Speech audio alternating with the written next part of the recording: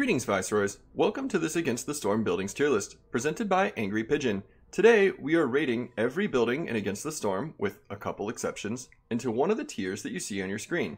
S, A, B, C, or D. A couple quick notes and then we'll get right into it. You'll notice the B tier is the largest tier. I believe this is a good thing. The game balance is in a very nice place right now, with most of the buildings being of average strength, which is kind of what you want in a game like this. I do think it's still important to sort and organize this into tier lists because some buildings are better than others. If you're a new player, I understand that this game can be very daunting. There's a lot of information to know. I want you to watch this video. I think you will learn quite a bit about basic strategy, and the tier list itself will serve as a good reference point for you when deciding which buildings are good and which ones you want to unlock. If you're an advanced player, stick with us too. I want your feedback. If you're an advanced player, I want you to think to yourself, where am I going to put this building in the tier list? Where would you put this building in the tier list? If you disagree with my final placement of a building into its tier list, then leave a comment. I want this guide to serve as a discussion point. Let's advance this together as a community. This is not set in stone. So find me on Twitch, find me on YouTube or Discord, and drop me a comment. I want to hear what you have to say if you disagree with my tier list. And one more thing before we get started. This is the spreadsheet. What I've done here is I've calculated how much value every recipe provides when you work on it. Think of it this way. This is the 2-star brick recipe. When you make the 2-star bricks, you lose 2 units of clay or stone, valued at 0.42 amber. You gain 2 bricks, valued at 0.62 amber. So the net gain, the delta gain, if you will, is 0.2 amber when you complete this recipe one time. So to calculate the amber per second you generate, you take 0.2 and divide it by 42 seconds, which is a fairly small decimal. What I've done here is I've inverted that, so we're looking instead at this seconds per amber, which is going to be a whole number, 210 in this case. This isn't discrete, like when you work on a recipe, it's very discrete, right? This is more of an abstract calculation, but it still does show how valuable each recipe is when you're working on it.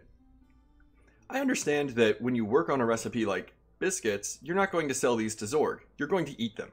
Nonetheless, I believe this calculation will help in a few places to highlight recipes which are very good or very poor. Okay, let's get right into it then. We're going to go alphabetically, starting with the Alchemist's Hut in the in-game encyclopedia. The reason for that is because, well, I don't have any better way that I wish to present these buildings, so we're simply going to go alphabetically. And I will talk about the Advanced Rain Collector, but I'm starting with the Alchemist's Hut because it's a more normal building. Okay, the Alchemist's Hut. The sum of a building's recipes will tell us about its usefulness, right? This offers crystal dew, tea, and wine. Like, that's why we're making the Alchemist's Hut. So how good are these individual recipes? Well, crystallized dew is nice. Crystallized dew can be used in tools, it can be used in barrels, it can be used to make tea, it can be used in fox houses, so this recipe does have some applications. Tea and wine are both luxury goods, and luxury goods are something you want later in the game, if you have a way to consume these at an appropriate service building. They can also be used on some glade events, but typically luxury goods are not what you're looking to draft in the early game and the mid game. They're more of a late game thing. What you really want throughout the game are building materials and food. In my opinion, this is what you should aim for. You want planks, you want fabric, you want bricks, crystallized dew to a certain extent, and you want food. Luxury goods and service buildings are something you want later on, and luxury goods less so because you can actually purchase them from vendors, but they still do have value. There are still occasions where you want to make these, and in fact, the Alchemist's Hut got better with the Foxes update because it used to be the case that only harpies use tea, formerly cosmetics, and only beavers use wine.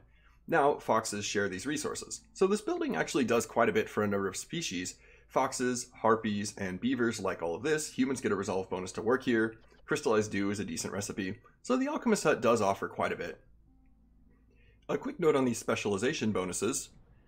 This is the production bonus for harpies. This is the resolve bonus for humans. This is a resolve bonus for foxes. Every species has a corresponding production bonus and resolve bonus. The production bonus means that they have a chance to get extra yields when working on that recipe. When a harpy completes this 2-star crystal dew recipe, there's a 10% chance they'll generate 4 instead of 2. And there's other ways to get production bonuses other than this specialization bonus, but you can see it here. The resolve bonus increases the resolve of any human inside this building by 5, and same with foxes for this one. In general, production bonuses are more useful than resolve bonuses because this game is all about economy. You want to produce as many goods as possible, and when you increase your likelihood to generate more goods, that's a very positive thing. The resolve bonuses are important though. The more I play this game, the more I come to realize that these do matter. But they aren't all created equal.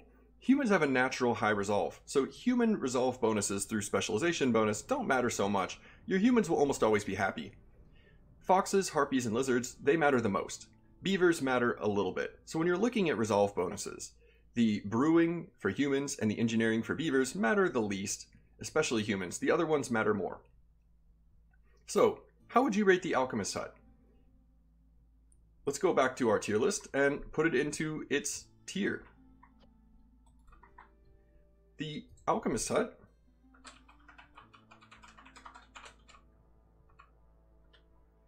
this is a B tier building. I rate it a little bit low in the B tier because it provides things for a number of species and because it has a very solid crystal dew recipe and it kind of completes its own supply chain by allowing you to use the crystal dew it creates into tea. This is a decent building and it has so many specialization bonuses. 3 is actually quite a lot. Some buildings have 0, most buildings have 1 specialization bonus, so the fact that it has 3 is actually pretty nice. This building is not something you're looking to draft, but if you have no other better options, the Alchemist Hut is reasonably solid, so it's going in the B tier. Alright, now we're going to talk about the Advanced Rain Collector. As you all know, the Advanced Rain Collector is the advanced version of the Rain Collector. I mean that as a joke, but it's also just true. The Advanced Rain Collector, in many ways, is kind of a double Rain Collector. The Rain Collector has a tank size of 50 for each unit of water. There's Clearance, Drizzle, and Storm. The Advanced Rain Collector has a tank size of 100, and the Advanced Rain Collector generates rainwater at a rate of 4 units per 15 seconds. The regular Rain Collector does 2 units per 15 seconds, so this is twice as good. And if we compare it to geyser pumps do 2 units every 10 seconds. So geyser pumps are better than the Rain Collector, but worse than the Advanced Rain Collector. Okay, and foxes get a resolve bonus to work here. How do we rate this building? Well, my main issue with this building is that it takes 8 pipes on Prestige 20 difficulty and 5 parts. The regular Rain Collector also takes 5 parts, and geysers take 6 pipes. The nice thing about geysers is that you start with 14 pipes, so if you find a geyser, you can use 6 pipes to make the geyser and have 8 pipes left over. 8 pipes is exactly enough to equip 2 buildings with rain engines, so you can have 1 geyser and 2 buildings benefiting from it, which is really nice. If you make the Advanced Rain Collector right away, you'll have enough pipes for 1 building. So I find this cost in pipes to be a little bit too much. The fact that it takes pipes and parts, and of course, you can make pipes, you can make it at the crude workstation, but it's going to cost you crystal dew or copper bars, which are a fairly desirable resource. And the Advanced Rain Collector does exactly what the Rain Collector does, just a little bit better. So because you can already do this, and because I consider rainwater to be somewhat of an optional resource, and because foxes actually find geysers in the wild which you can use, so you don't really need the Advanced Rain Collector, I understand this is probably going to be a controversial opinion, but the Advanced Rain Collector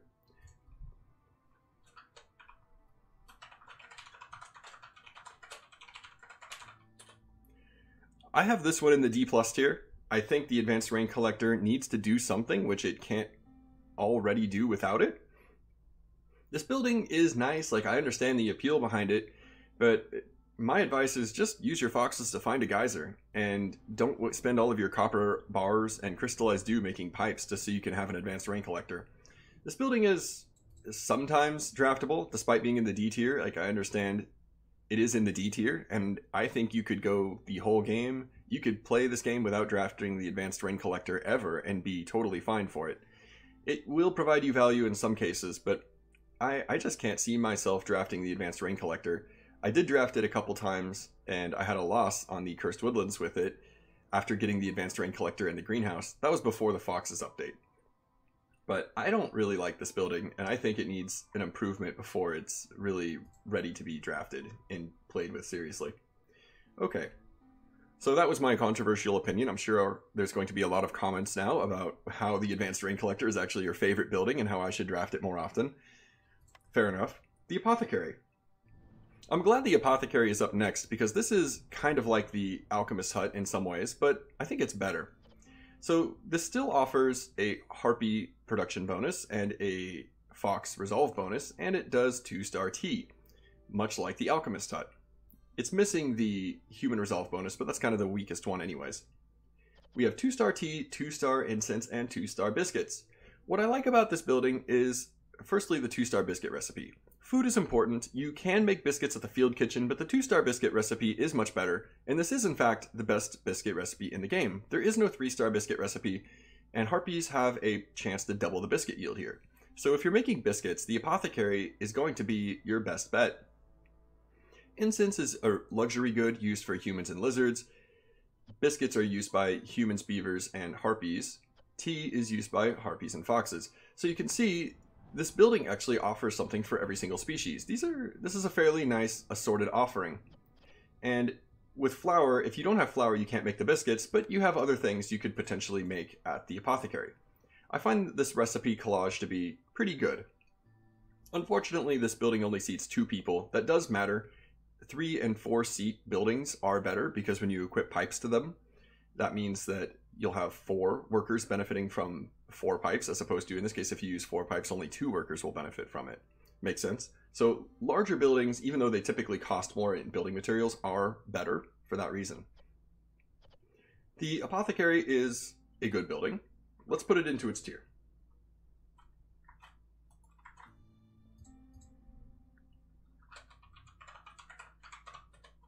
The Apothecary is going in the A tier.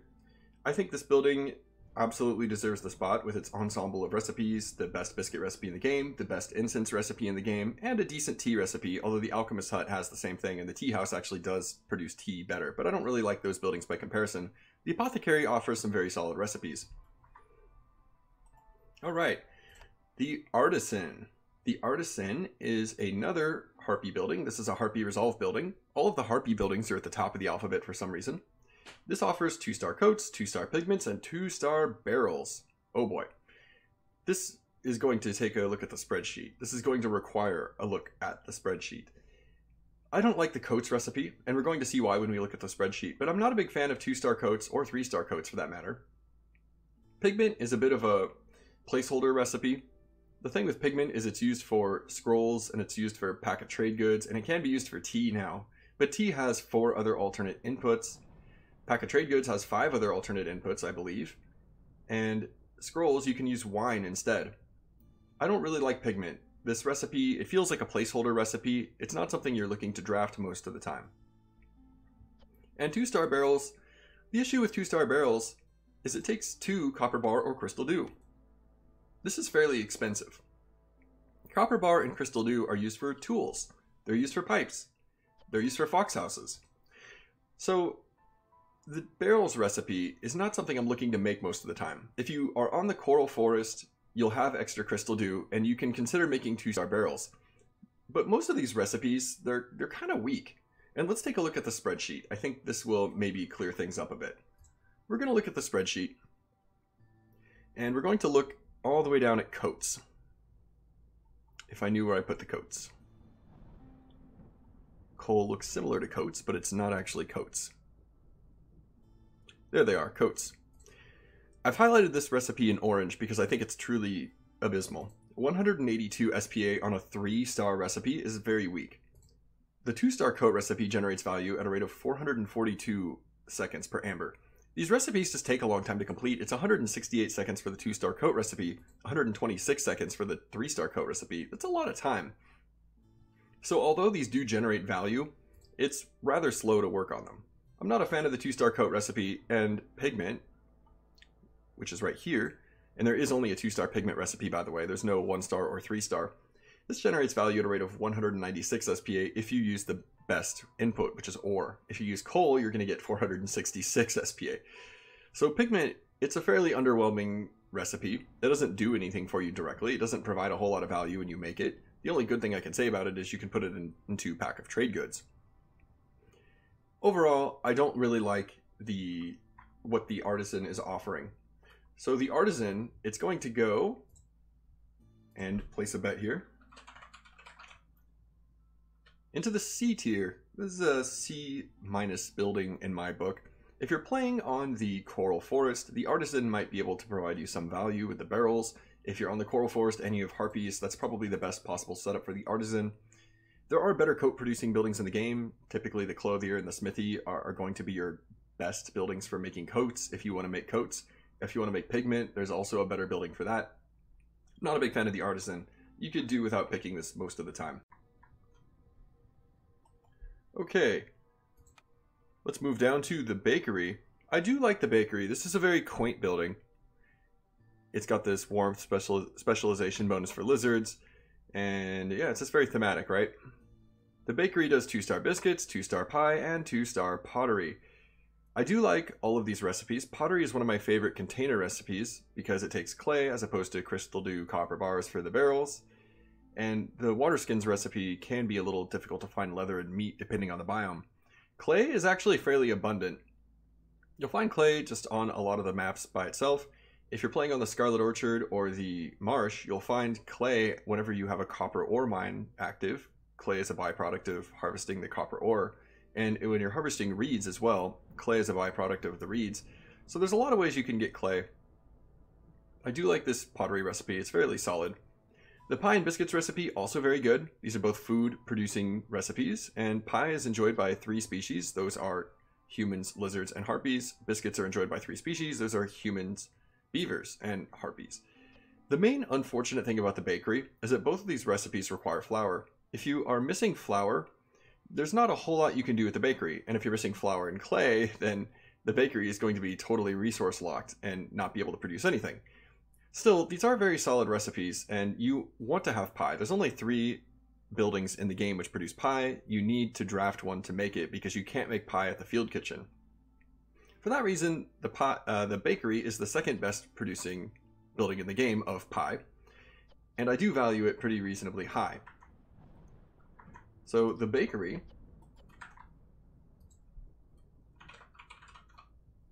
is going into the B tier. A little bit high up, but this is the second best building in the game to produce pie. The apothecary does better biscuits, unfortunately, than the bakery. But with the pottery recipe to round it out, the bakery does actually provide quite a bit for you, and I don't usually regret drafting it. It does only seat 2 workers at a time, which is kind of unfortunate, but you can't have everything. The bathhouse. I used to really like the bathhouse. This is another kind of thematic building. It looks real nice. But the bathhouse has fallen a few tiers. It went from the A tier all the way down to, well, something. The bathhouse converts tea into treatment, which just means your foxes and harpies will use tea to be happy here. And it has 2 effects. Regular baths, this means that villagers will leave the town 30% slower when they're threatening to leave. That is when their resolve is below 0 or less. And good health. This means that your production rate is 25% faster globally. I used to value this quite heavily, but I don't really care for this so much. The problem with the global production rate is it doesn't increase your maximum amount of resources. This isn't giving you anything additional. It's not increasing your resolve. It's just making you build things faster, which is nice. But if you run out of recipes you can work on, you may have idle workers. And that happens to me frequently. And this just accelerates that problem. If you're going to have idle workers, like this will just make that problem worse. Regular baths, this is fine below a certain prestige difficulty, but when you're playing on prestige 20, the storm is 4 minutes long. You really need to stabilize. If the storm is only 2 minutes long, then you can kind of skate by with the bathhouse and you're very unlikely to lose somebody. But when the storm is 4 minutes long, you need to stabilize. You're going to lose people. This can act as a safety net if you're really struggling on high prestige difficulty and a lot of species are threatening to leave. Maybe it'll prevent you from losing 2, you'll only lose 1. But this effect isn't as good as I originally thought it was. So the bathhouse, as far as service buildings go, I'm not terribly impressed by this one. And it did get buffed slightly when foxes came out because now foxes use this as well in addition to harpies. But nonetheless, the bathhouse, and I kind of already mentioned where this one may be going. It's going in the C tier. I think this needs some work. It needs to consume another service, or I think it just needs a better ability, one which actually provides you with something. And it is sad because it has two abilities which kind of look nice on paper, but I think each of those abilities individually is just not providing very much.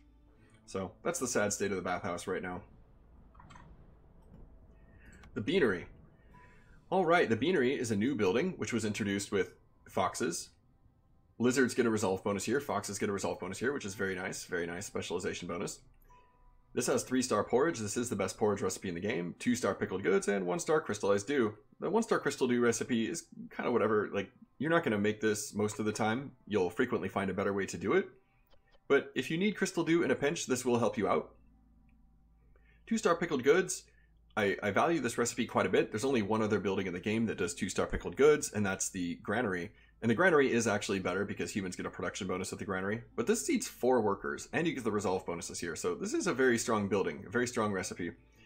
And porridge, oh, and pickled goods, beavers, foxes, and lizards like pickled goods. So this is one of the food items that 3 species like out of the 5. So this is a very important one. And you can make this at the field kitchen, but the field kitchen is more inefficient. It requires 7 of each input. So in this, the 2-star recipe allows you to get a discount on water skins. You can see this is a container requiring recipe. It requires pottery, barrels, or water skins. But it only requires 2 water skins as opposed to 3 pottery or 3 barrels, which means that you want water skins for this recipe if at all possible. And there are cornerstones which will get you water skins. There are, of course, buildings that produce water skins. But if you can get the water skins, it is preferable for this. And I do rate this 2-star recipe actually a lot better because it gets the discount on water skins.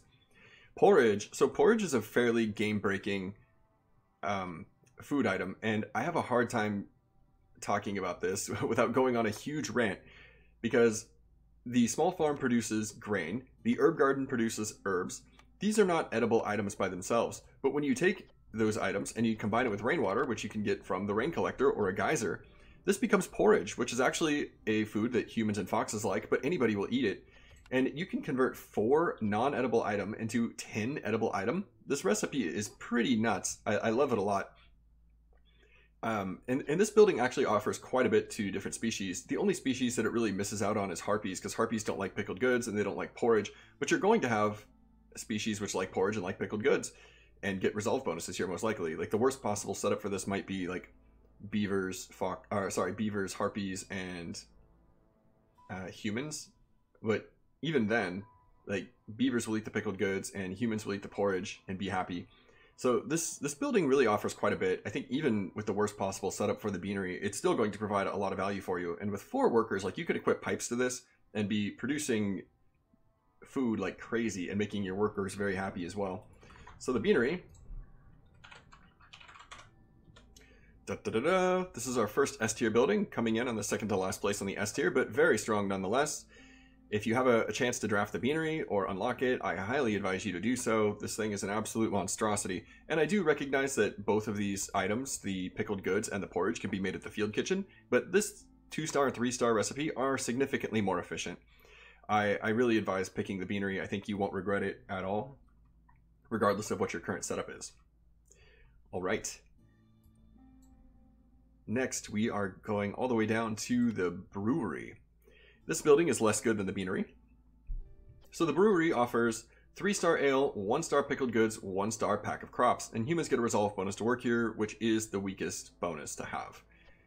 The interesting thing about the 3-star ale recipe is it takes 2 containers if you use pottery or water skin, but only 1 if you use barrels. So this gets a very significant discount if you're using barrels to make the ale. That's actually rather significant. And 4 grain. So 4 grain plus 1 barrel equal 10 ale. This is fairly nice. This is going to be the best place to produce ale in the game. This 1-star pickled goods recipe doesn't impress me at all. And the reason for that is it doesn't get the discount on water skins, and it uses 6 of each ingredient as opposed to 7 at the field kitchen. If you don't have the field kitchen, this building is going to be a little bit more draftable for you if you're an advancing player and you don't have the field kitchen yet. You can pick the Brewery in some cases, but the Granary does this better, the Beanery does this better. The Brewery, this 1-star pickled goods recipe, it's not quite doing it for me.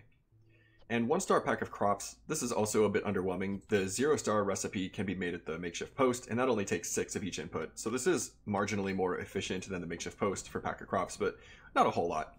Overall, the Brewery just leaves something to be desired, and it takes quite a bit of building material, and quite a variety of building material and only seats 2 people. There are a number of perks that work nicely with the brewery. I think it has some kind of unique perks you can get for it from vendors, perhaps. Because I remember I picked one up that gives 50% production to the brewery in one Scarlet Orchard game, which was interesting. And I actually did get quite a bit of value out of the brewery in that one game. But that's only one game. I very rarely get value out of the brewery. It's going into the C tier.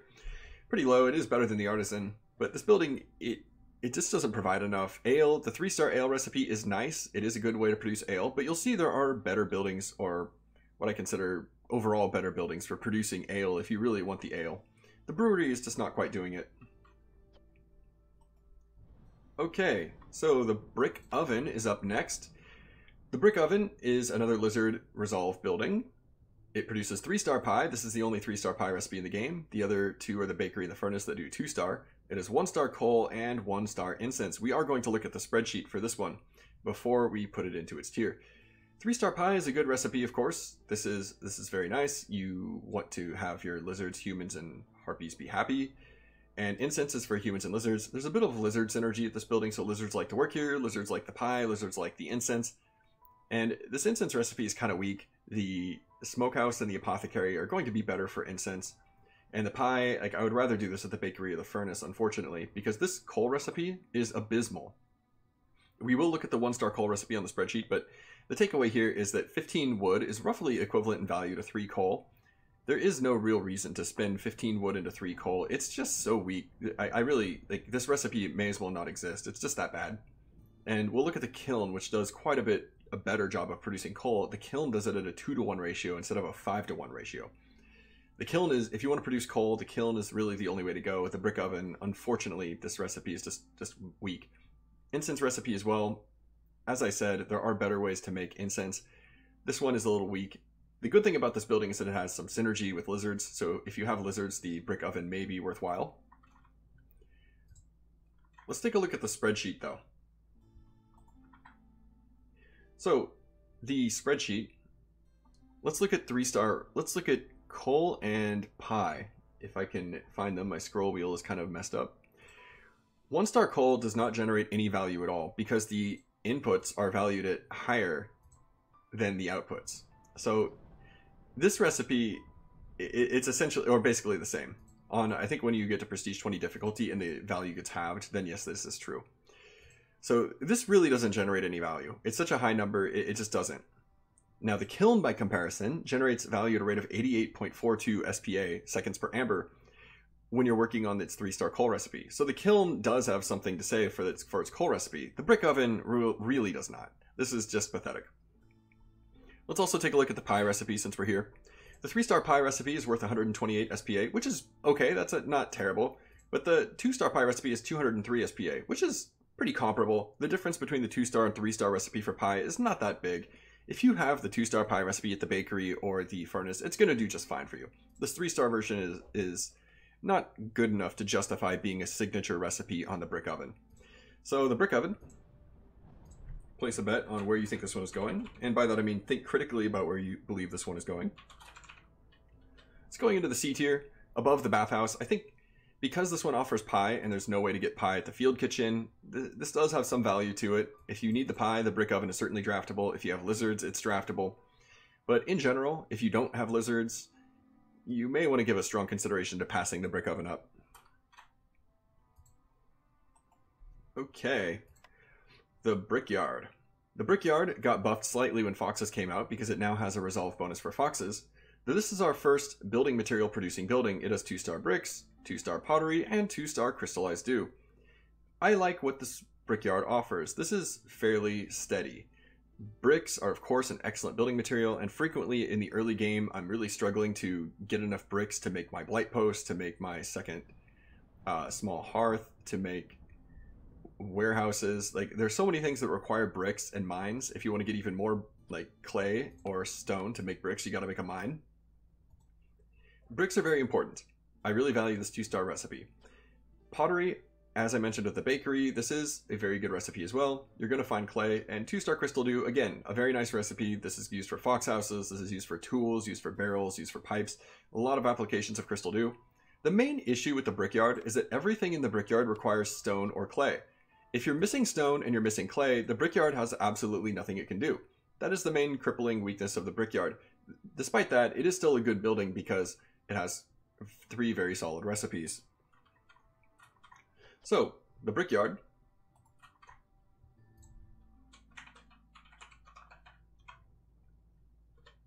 It's going in the A tier, right below the apothecary.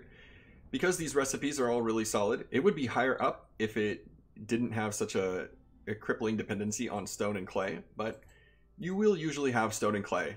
Having the 2-star brick recipe is very important, and having crystal dew and pottery is also a very nice side effect. So I value the brickyard reasonably well. Let's move on to the butcher. The butcher fell a couple spots on the tier list, and the reason for that is because skewers and jerky aren't as good as they used to be. Before the foxes update, skewers used to apply to 2 out of 4 species, jerky used to apply to 3 out of 4 species. Now this is 2 out of 5 and 2 out of 5. Skewers and jerky are only 2 species each, which means they're not as valuable as things like pie and biscuits and pickled goods, unfortunately.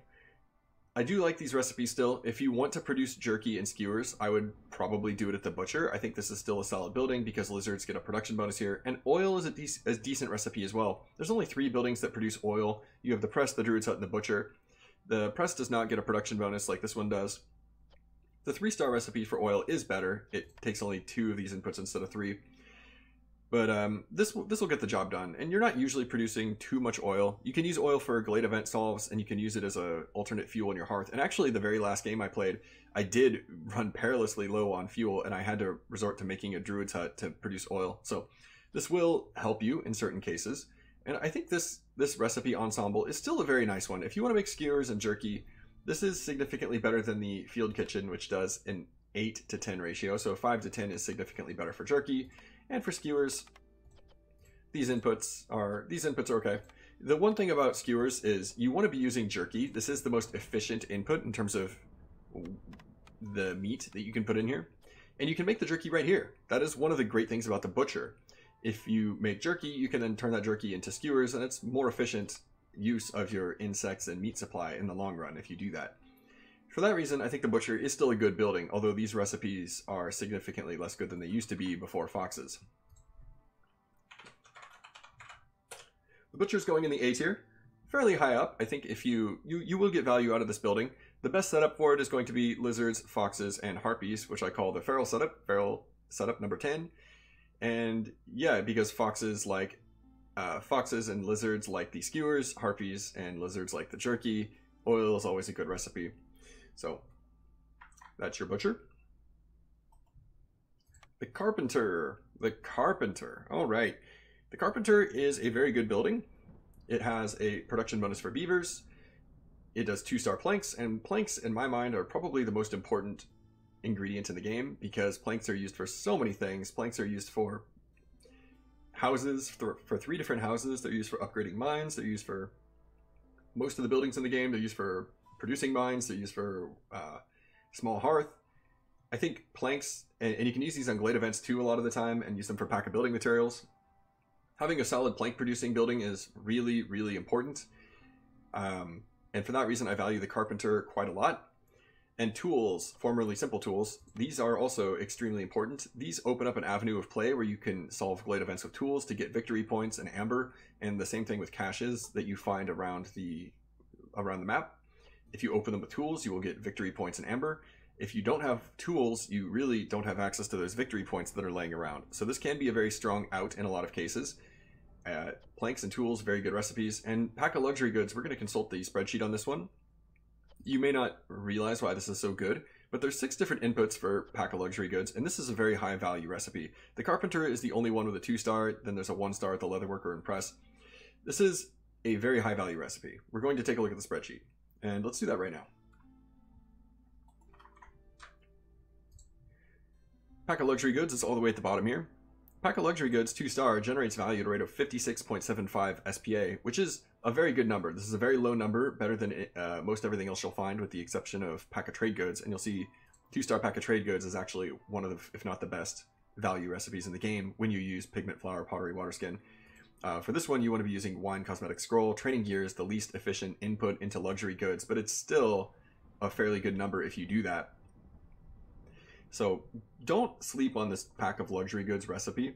This is extremely valuable. It does open up some quests. The queen will sometimes want you to complete orders with luxury goods.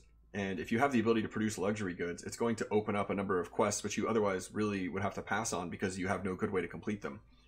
And since only 3 buildings in the game do pack of luxury goods, I value this reasonably highly. If you've been watching my stream, you'll know that the Carpenter used to be the top building in the game. And I did have one building usurp it because, in my opinion, the top building in the game that I have here is very meta-defining. The Carpenter, though, I consider this to be perhaps the second best building in the game because you have 3 worker slots, 2-star planks, 2-star tools, which are very, very good recipes, and the pack of luxury goods, it uniquely has the best pack of luxury goods recipe in the game. You really can't go wrong with the Carpenter. It's such a strong building. The Cellar. Okay, this building is significantly less good than the Carpenter. Humans get a resolve bonus at the Cellar, which is the least important bonus. It has 3-star wine, 1-star pickled goods, and 1-star jerky. I already mentioned why I don't care for 1-star pickled goods with the brewery, because this is only marginally better than the field kitchen. And same with this is a little bit better than the field kitchen because it's a 6 to 10 instead of an 8 to 10 for jerky.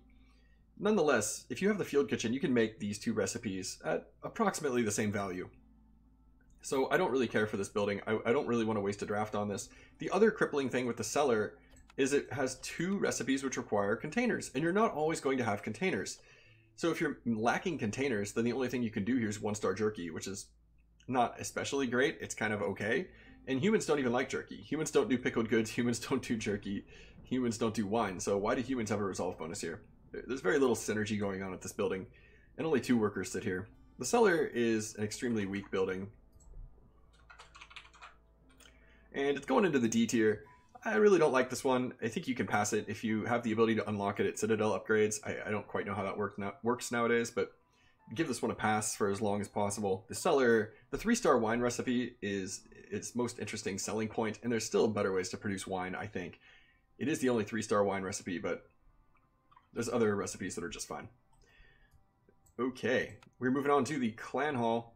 The Clan Hall is a kind of unique building because it has this effect on it, and this is a service building. It converts swords into brawling and incense into religion. This is very much a lizard building because lizards like both of these things. If you have lizards, foxes, humans, that's the best setup for the Clan Hall.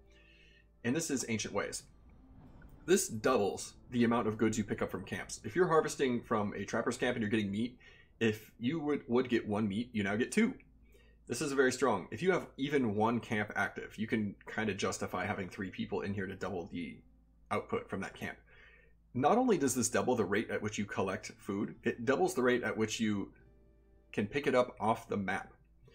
If you have 20 meat sitting on 1 node, you can think of it as actually 40 meat because you're going to pick up 40 meat from that node now.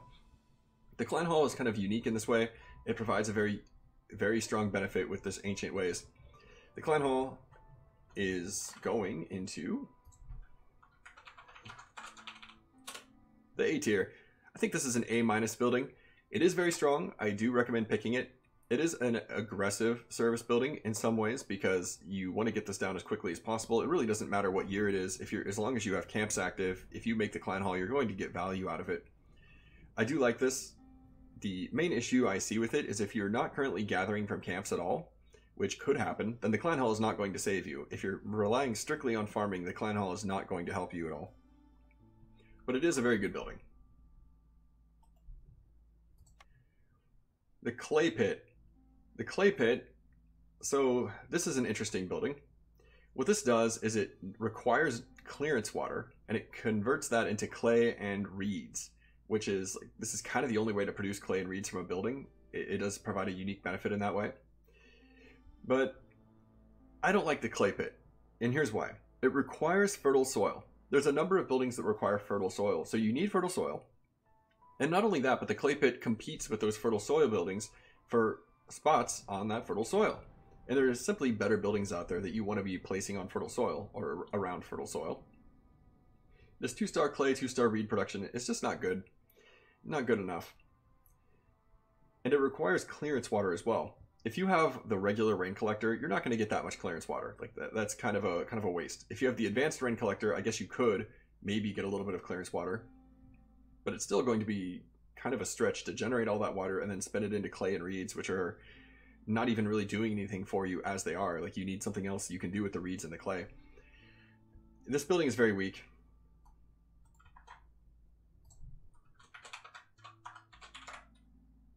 It's going in the D tier. It's going on the very bottom of the tier list, actually. I think the clay pit absolutely needs some improvement. I'm simply not impressed at all by this thing. I think it needs to provide something which it needs to not be so dependent on clearance water. It needs to not be so dependent on fertile soil and compete with other farming buildings. I don't know what I would do with the clay pit to make it better, but as it is right now, I really would never draft it. I think I've drafted it once and I lost that game on the coral forest. So I really don't advise drafting the clay pit if you can at all avoid it. The clothier. The clothier used to be a bad building because coats used to be humans and beavers only. And there was this awkward thing where harpies get a resolve bonus here, but they don't use coats. And this recipe is very slow. I already showed on the spreadsheet why this is not so good, because it takes 2 minutes and 6 seconds to complete. It's a very slow recipe. It generates value very slowly. But now that harpies can actually use coats, and coats are a 3 species item, humans, beavers, and harpies like coats, there is actually going to be some reason to make the clothier. Like coats are a bit more important now, and this is the best place to make them in terms of this recipe. 1-star scrolls is okay. There is no 2-star scroll recipe. You have the scribe for 3-star scrolls. Otherwise, you have to rely on a 1-star scroll recipe. There are better ways to do this, though. There's actually 2 buildings that have a production bonus for 1-star scrolls. And the 1-star water skin recipe, I'll show water skins when I get to the leather worker. But this recipe is relatively inefficient. I don't really care for it either. With 5 oil or 4 meat and 6 leather to make your water skins. There's better ways to make water skins. I'm not really a fan of the 1-star water skin recipe. So the clothier.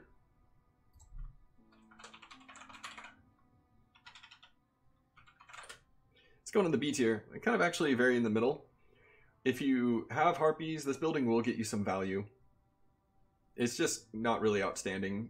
It is dependent on having harpies, but even if you don't have harpies, you are guaranteed to have 1 species that uses coats, and the queen does frequently give orders that have to do with coats, so the clothier can help you in that sense. Okay. The cookhouse. This is a building I've been struggling with rating for a little while, and I think I agree with its final position. It does have 2 food producing recipes. Those are skewers and biscuits. I already mentioned why skewers are less good after the foxes update, because only 2 out of 5 species use skewers now instead of 2 out of 4. Biscuits are 3 out of 5. Biscuits are still rather good. You do want to make biscuits. So this is okay. And this is kind of an oddball building because it's offering a meat recipe and a baking recipe at the same time. Pigment, I don't like pigment. As we've already discussed, pigment is kind of a placeholder recipe. It's not particularly good. I tend to avoid it whenever possible. These recipes are all right. The one thing I do like about the cookhouse is it seats 4 people. If you equip pipes in this building, you can make lizards very happy potentially with your pipes and with the resolve bonus here, or anyone who's working here. So the fact that this is a 4-seater building and it does 2 cooking recipes makes it pretty good. But there are places like the butcher or the grill which do better skewers, and there's places like the apothecary and the bakery which I would rather have for biscuits. So although the cookhouse does offer good recipes, it's really not the building I'm looking for to have these recipes in it, and the pigment recipe is kind of worthless. So the cookhouse. This is going in the low B tier, kind of a B- building. You can draft this. You will get some value out of it because it seats 4 workers, and if you get a drizzle geyser, you can equip pipes to it. Very strong, a lot of potential there. But there are better buildings like the apothecary and the bakery that it competes with, and the butcher for that matter. So the cookhouse is kind of a last resort. If you're offered like the butcher or the cookhouse, most likely I'm going to take the butcher in that case.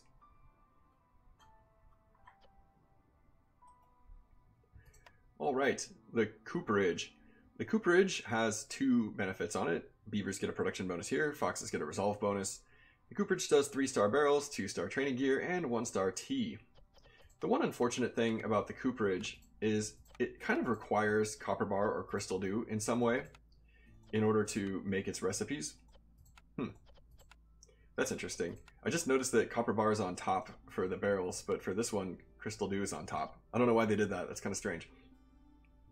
The 3-star barrel recipe is okay compared to the 2-star recipe because this only takes 1 copper bar or 1 crystal dew. It still requires 2 planks. So this is a rather efficient way to make barrels, and you can get a chance to double it. This is decent, and it does actually work well with the brewery because the brewery makes good use of barrels. And this is a decent way to produce training gear as well. This tea recipe, I don't really rate it.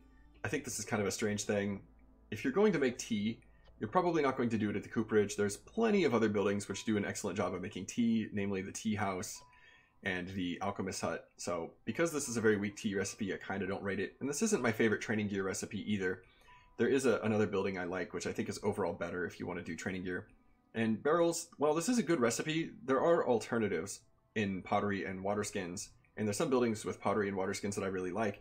So the cooperage, while this is an okay building, and I think you will get value out of it if you pick it, I did put this building in a kind of a, maybe you won't expect this one, but I consider the cooperage to be a C+ building. You will get value out of this in a lot of cases, but it does leave something to be desired. All right, moving down to the distillery.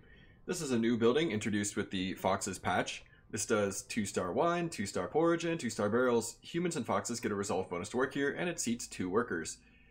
I don't really care for the 2-star barrel recipe, as I've already mentioned, because this takes very precious copper bar crystal dew, which you probably want to put on other things. 2-star wine, okay. This is, if you want to produce wine, this is an okay way to do it. There are other buildings that produce wine. We still need to talk about the tinctury. The alchemist hut is probably my favorite building that actually does wine because it offers, I think, a pretty good ensemble of recipes relative to these other buildings. But wine is not a resource you're looking to make usually. I think some of the wine consuming buildings are only okay. And this is a late game item. Barrels, again, not a great recipe. So the most interesting thing on here is the porridge, 2-star porridge. The field kitchen does 0-star porridge, which takes 8 grain, 8 herbs. This requires only 5 grain, 5 herbs. And then of course water. I do love porridge. Porridge, because it creates food from items which are non-edible, is really strong. This synergizes with the small farm. This synergizes with the herb garden. I do like porridge, but because it can be done at the field kitchen and there's other better places, we already discussed the beanery, which is the best place to do porridge. For that reason, like the distillery, it's not offering a whole lot.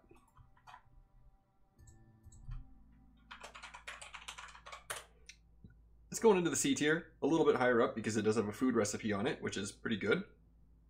You can draft the distillery, and I do draft it on occasion, but in general, you'd rather find the beanery if you want to do porridge, and if you want to do barrels, you probably would rather have the cooperage. If you want to do wine, the alchemist hut is probably your better bet. The distillery is just outclassed by quite a number of things. Okay, the druid's hut. The druid's hut is one of 3 oil-producing buildings in the game, the others being the butcher, which we talked about, and the other being the press, which we will talk about. Harpies get a production bonus to work here, so this is, strictly speaking, the best oil recipe in the game because it's 3 stars, and harpies get a production bonus. The press does not have a production bonus on it. 1-star incense and 1-star coats. I really don't like this 1-star coat recipe. I've been ranting about coats this entire time. Coats are a very inefficient recipe, and especially the 1-star coat is just not generating you any value. If you want coats, stick with the smithy, stick with the clothier. You're going to get more value out of those. 1-star incense, this is the second best place to produce incense after the apothecary, but harpies don't really use incense, so if you have humans, lizards, and harpies, maybe you're getting the best value out of the druid's hut. Oil is a good resource. Oil can be used on glade events. Oil is also a reagent for certain recipes such as water skins. And I do like this early on. If you're starting the game out, if you see the druid's hut early on, you can pick it because oil does show up in glade events, and it can provide a safety net if you encounter a glade event which you otherwise wouldn't be able to solve. However, I think oil is a little bit less important than it used to be, and I've seen people talking about this on stream, about how before the glade event update, oil showed up all over the place, and they would frequently embark with oil. That seems to be less the case now, but it does still happen. Overall, the druid's hut, it really is lacking a punch. The 1-star coat recipe is not good. The 3-star oil recipe is nice, but it's not what I'm looking to draft. And frankly, of the oil producing buildings, it's the weakest one. Just going in the C tier, right behind the distillery. It can help you out in the early game if you want to get that oil. And Oil is useful for burning in the hearth as a fallback. Okay, Explorer's Lodge. The Explorer's Lodge is another service building. This one does education and brawling, which means that foxes and lizards and harpies and beavers will like this. The Explorer's Lodge does nothing for humans. The Crown Chronicles. This gives you a +1 to global resolve for every dilapidated building you found in the wild, in glades. If you find that broken down clothier and you repair it, this gets 1 stack. This is fairly potent. Anything with stacking global resolve is worthy of consideration because when you get to the late game, you need a way to generate reputation, and if you get it through resolve, that's one way to do it. These buildings are late game buildings because they accumulate stacks over time, so if you're just starting out, this is going to have 0 stacks on it. And this does play well with a certain cornerstone such as Ancient Pact and Mist Piercers, which show you what's in each glade. If you can see what's in each glade, it makes a lot of sense to open the ones with 3 or 4 buildings in them, and you can get a lot of stacks on this. And there's also certain modifiers which increase the chance of finding broken down buildings in glades. So if you're playing on one of those maps, this building is going to be fairly valuable. Overall, the Explorer's Lodge is nice because it provides a stacking global resolve benefit. It's certainly going to go into a good tier. By that I mean not a bad tier. It's going into the B tier. This is good. My main issue with the Explorer's Lodge is that it requires luck. You can open 10 glades and find 0 buildings that give stacks to the Explorer's Lodge. I've had games where I picked the Explorer's Lodge and just got starved and had no stacks on this thing. So this is a nice building. It does have a lot of potential, but you need to be careful with drafting it in the early game because it may be dead weight. You may not really get any stacks out of it as the game goes on. But it does synergize well with those cornerstones, as I mentioned. So it does have quite a few possibilities. Next up, we are going to take a brief look at the fabled Field Kitchen. I talk about this one on stream all the time, and I think people who are progressing through the Citadel as newer players, maybe their eyes gloss over a little bit. But this is the Field Kitchen. And as you can see, it offers 4 0-star recipes for jerky, porridge, biscuits, and pickled goods. This is very strong. There's 6 food recipes in the game. The only 2 not represented here are skewers and pie. So skewers and pie are very nice to have. Pie especially because pie actually satisfies 3 different species. Skewers is only 2. So for that reason, skewers is less valuable.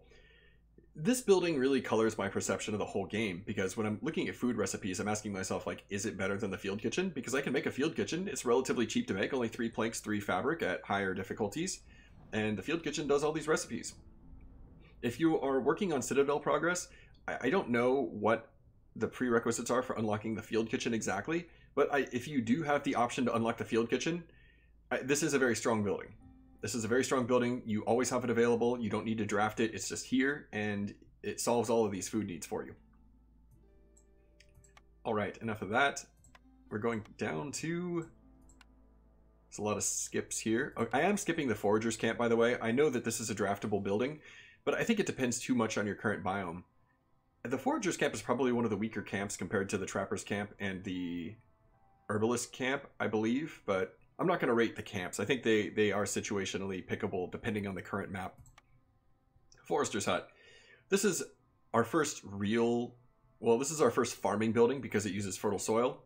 The clay pit actually plants itself on top of fertile soil. The Forester's Hut goes next to fertile soil and then uses it. Beavers get a production bonus here. This is for resin and crystallized dew. This is an interesting building. It doesn't produce any food, unlike the small farm, herb garden, and plantation. Resin is nice because resin is difficult to come by, actually. If you're on the Royal Forest, there will be a ton of resin in trees. If you're on any other map, like, resin is actually fairly uncommon. So the ability to produce resin can be quite useful. Resin does masquerade as a luxury good as far as glade events are concerned some of the time. You will open a glade and see that it accepts 30 or some odd resin as one of its outs, and frequently for the good resolution, like the one you want. Resin can be nice for that reason. Crystal Dew is, of course, very valuable. There's other ways to do Crystal Dew. We've already talked about the Alchemist's Hut. And copper bars are usually a strict alternative to Crystal Dew. The only exception I can think of is Fox Houses. Crystal Dew is very nice to have, though. Resin, if you're using resin, I believe resin can be turned into tea, Crystal Dew, and incense off the top of my head. which is okay, but obviously you're not going to turn it into crystal dew. If your end goal is crystal dew, you're just going to make it here rather than making the resin. This is a good building. It offers some things which are otherwise kind of difficult to come by, but aren't strictly necessary, and beavers get the production bonus here. And one trick about farming buildings that some people know and talk about is if you have beavers but no other species, you can drop like the herb garden down next to fertile soil and plant on it, and then you can have all of your beavers harvest what the herb garden planted, and your beavers will get the production bonus on the buildings planted by the herb garden, for instance, or any other, or the plantation or the small farm. So if you don't have humans but you do have beavers, like there's an extra application of this building, which is a little bit marginal but can be quite helpful. The forester's hut.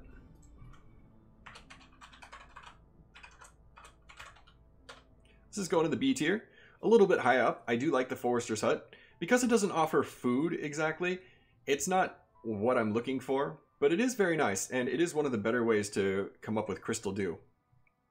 If you're on the coral forest, this is probably something you can avoid. If you're on the scarlet orchard, you're probably more looking for copper bars rather than crystal dew. If you're on the royal forest, this is a little bit less good as well because you will have a huge supply of resin. So pick it with caution, but this is a very nice building and it does provide some kind of unique benefits, which is hard to get otherwise. Moving on to the forum. I really like the forum. This is another service building. This is a beaver building. Beavers like leisure, beavers like education. If you have beavers, harpies, humans, this is going to be the best setup for the forum. The special effect on the forum is 15% global chance to double your yield. I've been talking about why the 10% chance you get from specialization bonuses is so important. This is a global 15%. This is a very aggressive building, a very aggressive service building. You want to put this down as early as possible to be getting the 15% production doubling chance. I could talk quite a while about why this is very important, but anything that gives you a chance to double your production. And keep in mind, when you upgrade your hearth to level 3, that's a 10% bonus to your global production doubling. This is 15%. And if you're going down the Citadel upgrades, anything that gives you a global production chance, you want that. I'm not sure if there are any, but keep that in mind. The forum is a really excellent building. It's going in the A tier. Perhaps surprisingly, this is not the highest rated service building. I do have one more that is rated higher and will be in the S tier. And that is a rather different building. We'll get to it. The forum, very strong building though. Hard to go wrong. If I see this as my first draft of the game, I'm not too shy about picking it, even though it's a service building and you don't want service buildings so early on. Because the forum doesn't require stacks, because it provides you just great value by having it and having 3 workers in it, you will get value out of it pretty quickly. If you can get it by year 3, 4, have it planted down, that is a bit early, but totally worth it. You will get value out of this building. Okay, next on our list is the furnace. I like this building quite a bit. Lizards get a resolve bonus to work here. This does 2-star copper bar, 2-star bricks, and 2-star pie. The thing about the furnace is each of these recipes by itself is a little bit weak and a little bit dependent on certain inputs. Copper bar is dependent on copper ores. Bricks are dependent on clay and stone, and pie is dependent on flour, of course. But when you combine these 3 recipes into one building, there's actually quite a few things the furnace can do for you. If you're lacking copper ore, well, you can use this as a brick machine. You can use it for pie. If you're missing flour, you still have things you can be doing with the furnace. And this seats 3 workers. You can equip stormwater to this thing and make your lizards very happy, produce extra pie. I do very much value the furnace. I think this is one of the better buildings in the game because it has building materials, it has food, and it has one of the better ways to make copper bars. And there's not too many great ways to make copper bars. We will talk about, like, the grill is a fairly weak building with only a 1-star recipe. Stamping mill also, stamping mill's okay with its 1-star recipe. The smelter, all of the smelter really does is make copper bars. This is like bricks and pie as well. So I would much rather have the furnace than the smelter easy, even though the smelter has the better copper bar recipe. So the furnace,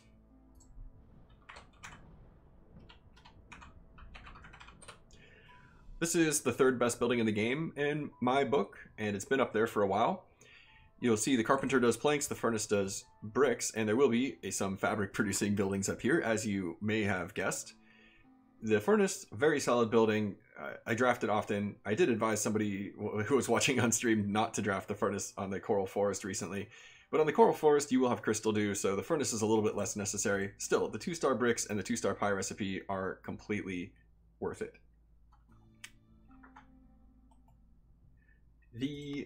Not the garden, that's a nothing building. The granary, all right.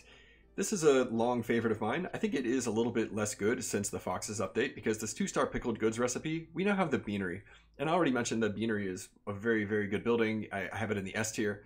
This 2-star pickled goods recipe is technically the best in the game because humans get a production bonus here, so you have the chance to double your pickled goods. And you have a 2-star fabric recipe with the chance to double your fabric. This is really, really solid. I love this combination of recipes. It's offering quite a bit. And the 2-star pack of crops is okay. There's only one other building in the game, the brewery, which does an improved pack of crops. Of course, you can make this at the makeshift post.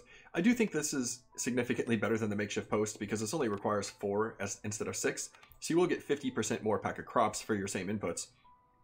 And humans have a chance to produce double. So this pack of crops recipe is rather nice. Overall, and the granary seats 3 people. Overall, this is a very, very nice building. I think it's hard to go wrong with the granary. Place your bets on where you think this one belongs. In my mind, this belongs near the top of the A tier. The granary, because it offers a 2-star fabric recipe and the best pickled goods recipe in the game, although the beanery is what I would rather have for pickled goods if I had the choice. And there are better fabric producing buildings, or at least one better fabric producing building, if you can believe it. You probably can believe it. The granary, still rock solid. This is frequently pickable, and I've always gotten a lot of value out of the granary. Greenhouse. So the greenhouse, this is kind of like the clay pit in some ways. You plant it on top of fertile soil, and foxes get a resolve bonus here. Humans get a production bonus here. This does herbs and mushrooms. This is better than the clay pit because herbs and mushrooms are actually a fairly nice combination, and they are food, so you can eat the mushrooms if you need to. And you can make biscuits and pie from this. Mushrooms convert into flour. You can use herbs for biscuits and pie. So this is enough to get you 2 very important food items by themselves. My main gripe with the greenhouse, of course, is number 1, you have to have fertile soil. Number 2, it competes with other buildings that do similar things. For instance, the herb garden has herbs, and typically I'm embarking with something like the small farm or the herb garden. This can supplement if you have one of the small farm or the herb garden. This can give you some extra resources that you didn't have access to otherwise. And this requires drizzle water. The clay pit requires clearance water. The problem with that is if you have just a regular rain collector, you're probably not getting too much drizzle water, like enough to make use of this. If you have an advanced rain collector, yeah, you might be getting enough drizzle water to make use of the greenhouse. But I would hesitate to draft 2 buildings just for the sake of generating basic resources. If you're drafting the advanced rain collector just to enable the greenhouse, and I understand the advanced rain collector can do more than just enable the greenhouse, but it's kind of a dependency that the greenhouse suffers from. You really need a drizzle geyser. I did upgrade the greenhouse to a higher tier because with foxes get the resolve bonus to work here, and foxes can help you find the drizzle geyser.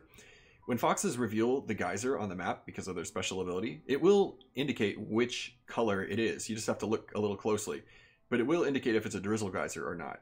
And if you know you have access to a drizzle geyser, like this actually kind of enables the greenhouse, and this will be a very good building. It is unfortunately a bit setup dependent. While some people swear by the greenhouse, and I can see why, this is strong in the right circumstances, unfortunately those circumstances can be a bit limiting on when the greenhouse provides you its value. Greenhouse is going in the C tier, right above the brick oven, a little bit higher up. I used to have this building in the D tier, and with the release of foxes and having had some good greenhouse games recently myself, I'm forced to admit that this is not a D tier building. This is a building which does provide value in the right circumstances. And those circumstances for me are you have to have a drizzle water geyser active, and perhaps not have any other, well, have maybe one other farming building like the small farm or the herb garden or the plantation, but probably not 2. If you already have like 2 farming buildings, there's no way you would take the greenhouse. I find myself maybe purchasing this from Zorg more than anything. Zorg offers, I think, a pretty decent price on the greenhouse compared to other blueprints. I don't know how merchants determine that, like how much they're selling you blueprints for. The ranch tends to cost a lot of money, like over 40 amber, and the advanced rain collector too, for that matter. The greenhouse, I think, is relatively cheap compared to other things that Zorg is willing to sell you. So if you see Zorg with the greenhouse, you can pay him for it. You might get value out of this, especially if you have a green water geyser. Absolutely, go for it. But the greenhouse, I have it in the C tier because it is, unfortunately, a little bit too dependent on your current setup. The guild house. The guild house is a building I struggled with rating for quite a while, and I think I have it in the correct tier now. The guild house only does luxury, so it converts wine into luxury, or beavers and foxes will like it. It has two effects. The first one is traders arrive 50% faster, which is okay. This is all right. And this effect is for every 60 amber you sell on trade routes or to merchants directly, and when you sell goods to merchants, it's like the value of the good. If you're selling pack of luxury goods to merchants, like whatever the value of the good is, that's what counts. Like you don't have to give them amber necessarily. And in fact, a point of note, if you buy perks, if you purchase perks from vendors, that doesn't count towards the guild house stacks. What does count is selling them goods and putting goods out on trade routes. This accumulates 1 stack of global resolve every 60 amber you do that with. This is fairly powerful. If you use trade routes, you can put a lot of goods out on trade routes and accumulate amber and accumulate stacks, and then you can take that amber and give it to vendors and purchase things from them, and that'll give you even more stacks on the guild house. And that's something you kind of want to do anyways. Like, it's just a very good strategy to have. Trade routes are very beneficial. There's a lot of cornerstones, a lot of quests that synergize with trade routes. So doing trading is a very good thing. If you're a beginning player and you're going down the Citadel list, this may not be quite as good of a building for you, but you still will be able to sell goods to vendors and get stacks. Just be careful though. I think this is a little bit more of a end game building. This is something you want to place down later on in your game, and maybe also once you're a better player. If you're a new player, just be a little cautious with the guild house. You may be disappointed by this. But I think the guild house does provide quite a bit of value. It can provide an out to the game.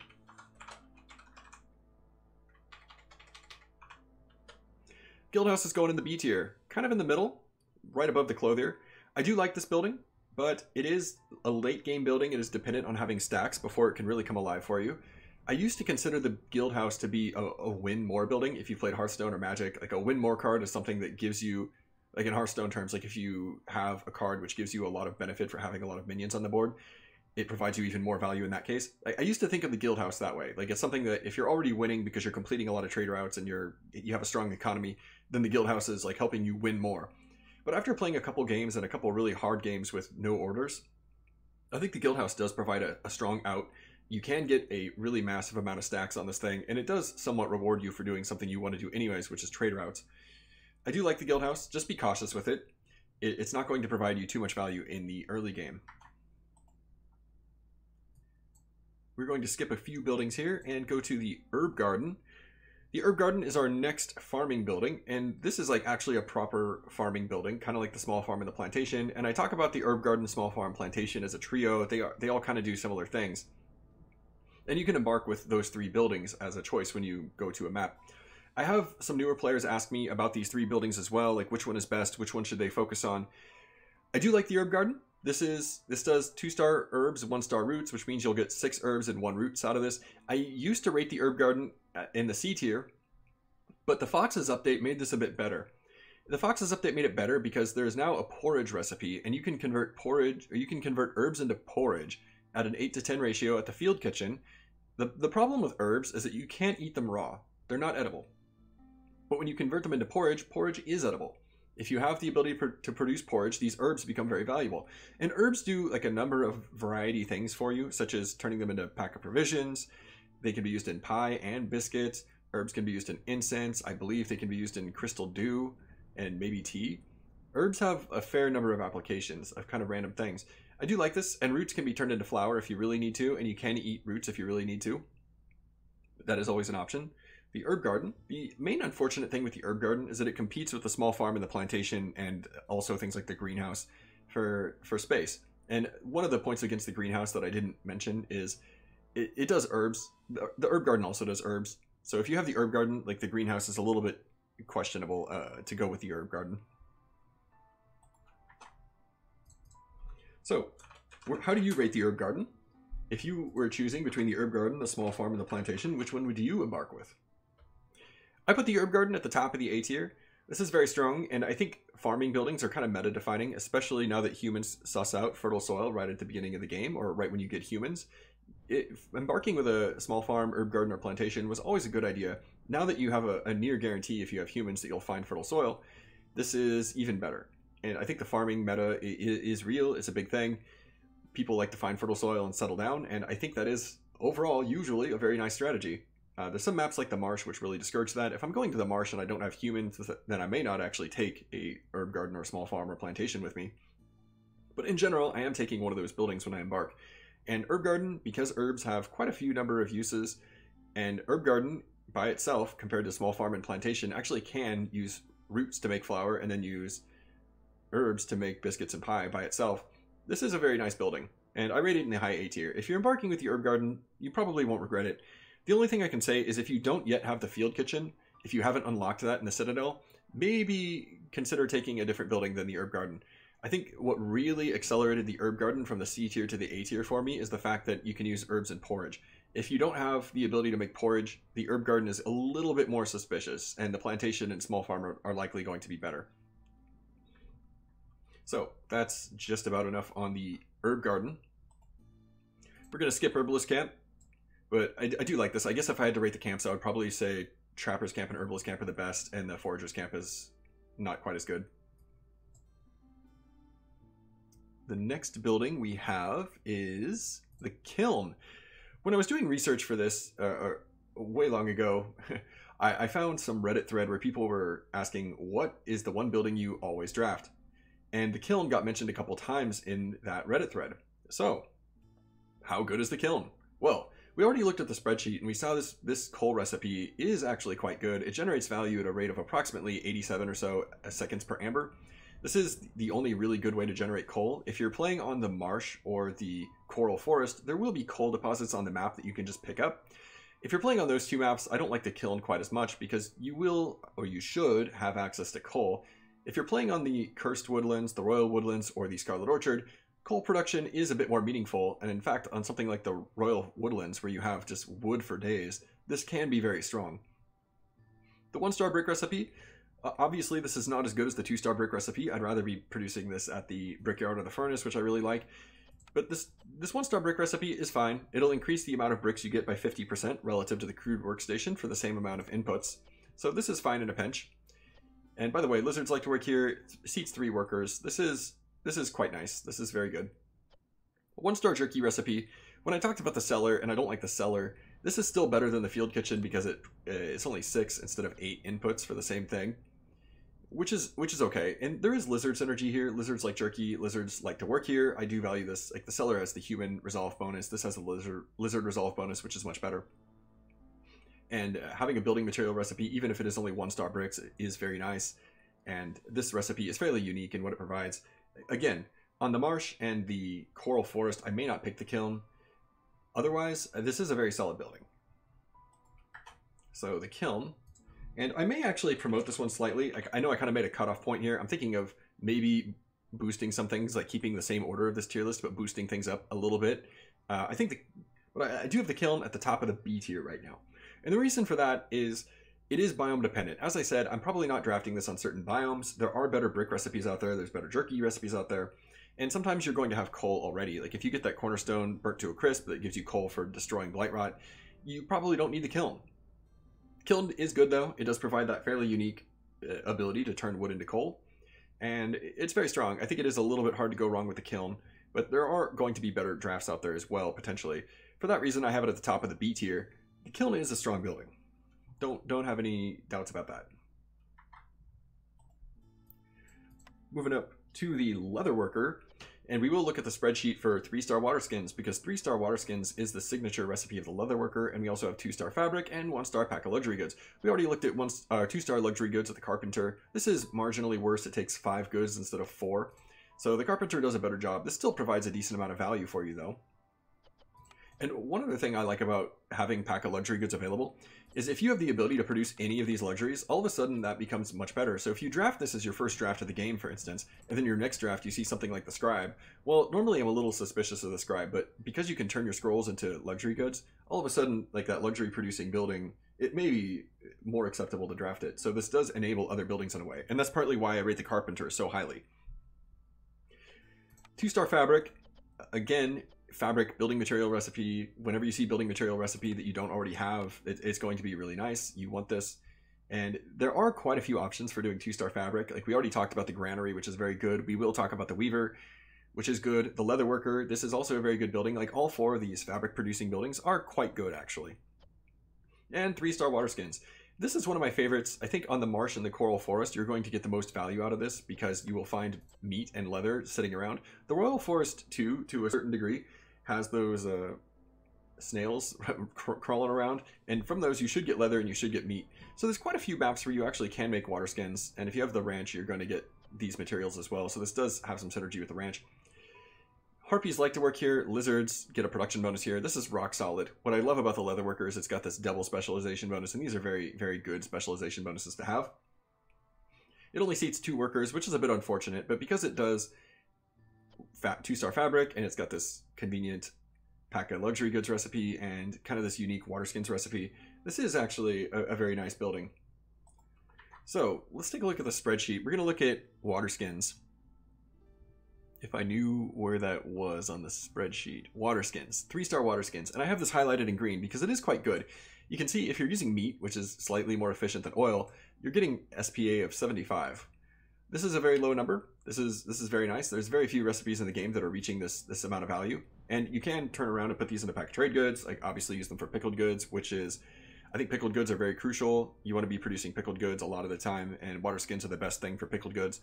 I really value this recipe. You can see the 1-star recipe that the Clothier offers and a couple other buildings offer. This is fairly low value. You're not getting very much out of working on the 1-star recipe. The 2-star recipe for water skins is okay. The 3-star recipe really does shine, and especially because lizards get a production bonus with the leatherworker, this is very, very strong. The 2-star recipe that you find on the supplier is noteworthy though, and when we talk about the supplier, we'll get to that. But for now, the leatherworker. And again, please be thinking about where you would rate this building before I reveal them. This is going in the A tier, below the butcher, above the forum. There is a lot of competition for fabric producing buildings. There's a lot of good fabric producing buildings in the game. If there weren't, the leatherworker might be even higher, but I do very much value this building, and I think it should be drafted a lot. It is much better on the marsh and the coral forest, and probably also the royal woodlands to an extent. If you're playing on the Scarlet Orchard or the Cursed Woodlands, I might consider lowering this one down, but in general, with 2 solid specialization bonuses, the leatherworker is very rarely going to disappoint you. Lumber mill.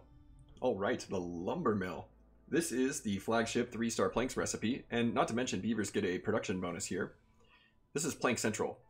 Planks, as I've been saying, planks are critical because they provide houses for 3 different species. They're used for small hearth. They're used for most of the buildings in the game. Planks are very nice. One of the things I like about the lumber mill, and I talk about this a little bit, is this costs 3 bricks, 3 fabric on Prestige 20 difficulty. You can actually, with your starting resources, plop the lumber mill down right away. You don't have to make the crude workstation. For the carpenter, for instance, you have to make the crude workstation first and make a plank so that you have enough planks to make the carpenter. Unless, of course, you embarked with planks, which is something you can do, or you happen to have them in your caravan. But the fact the lumber mill, like, you can just put these down right away, it is good. I guess it's a slight problem because this does take fabric and bricks, and then the lumber mill does not get you those back. Nonetheless, this is so solid to be producing 3-star planks right at the beginning of the game. 1-star pack of trade goods. We've already seen this on the spreadsheet. This is a very high value recipe, and it unlocks certain quests that are now easy to complete because you have the trade goods. There's cornerstones that synergize with this, give you 2 amber for every 6 trade goods. Value added tax. This is good. You want to be using, I think, pigment, but most of these are acceptable. I think oil and barrels are the least efficient resources, but if you're using one of these other 4, like, it's generally, and it's fine either way. It's really fine. The 1-star scroll recipe, this is okay. The scribe is the only thing that does better than a 1-star scroll recipe. Otherwise, you have to use the lumber mill, clothier, or rain mill. The rain mill and the lumber mill have a production bonus on them. So they're both acceptable ways to produce scrolls, and beavers like scrolls. This is a beaver synergy building. And the 3-star planks, I just can't say enough good things about this. Like, frequently you're starved on wood, you need this for houses. The lumber mill is just doing quite a lot. And the lumber mill, this is an S tier building, position number 4. I do have it after the carpenter. If I have the carpenter, I would consider not drafting the lumber mill, but in some cases I would draft the lumber mill anyways, because the 3-star plank recipe is so much more efficient than the 2-star plank recipe. And because it does pack of trade goods and potentially scrolls, lumber mill is a really solid building. I love to see it. If you get it as your first draft of the game, it's rarely a bad idea to pick it. And houses require wood more than anything else. You want to get the lumber mill. Okay.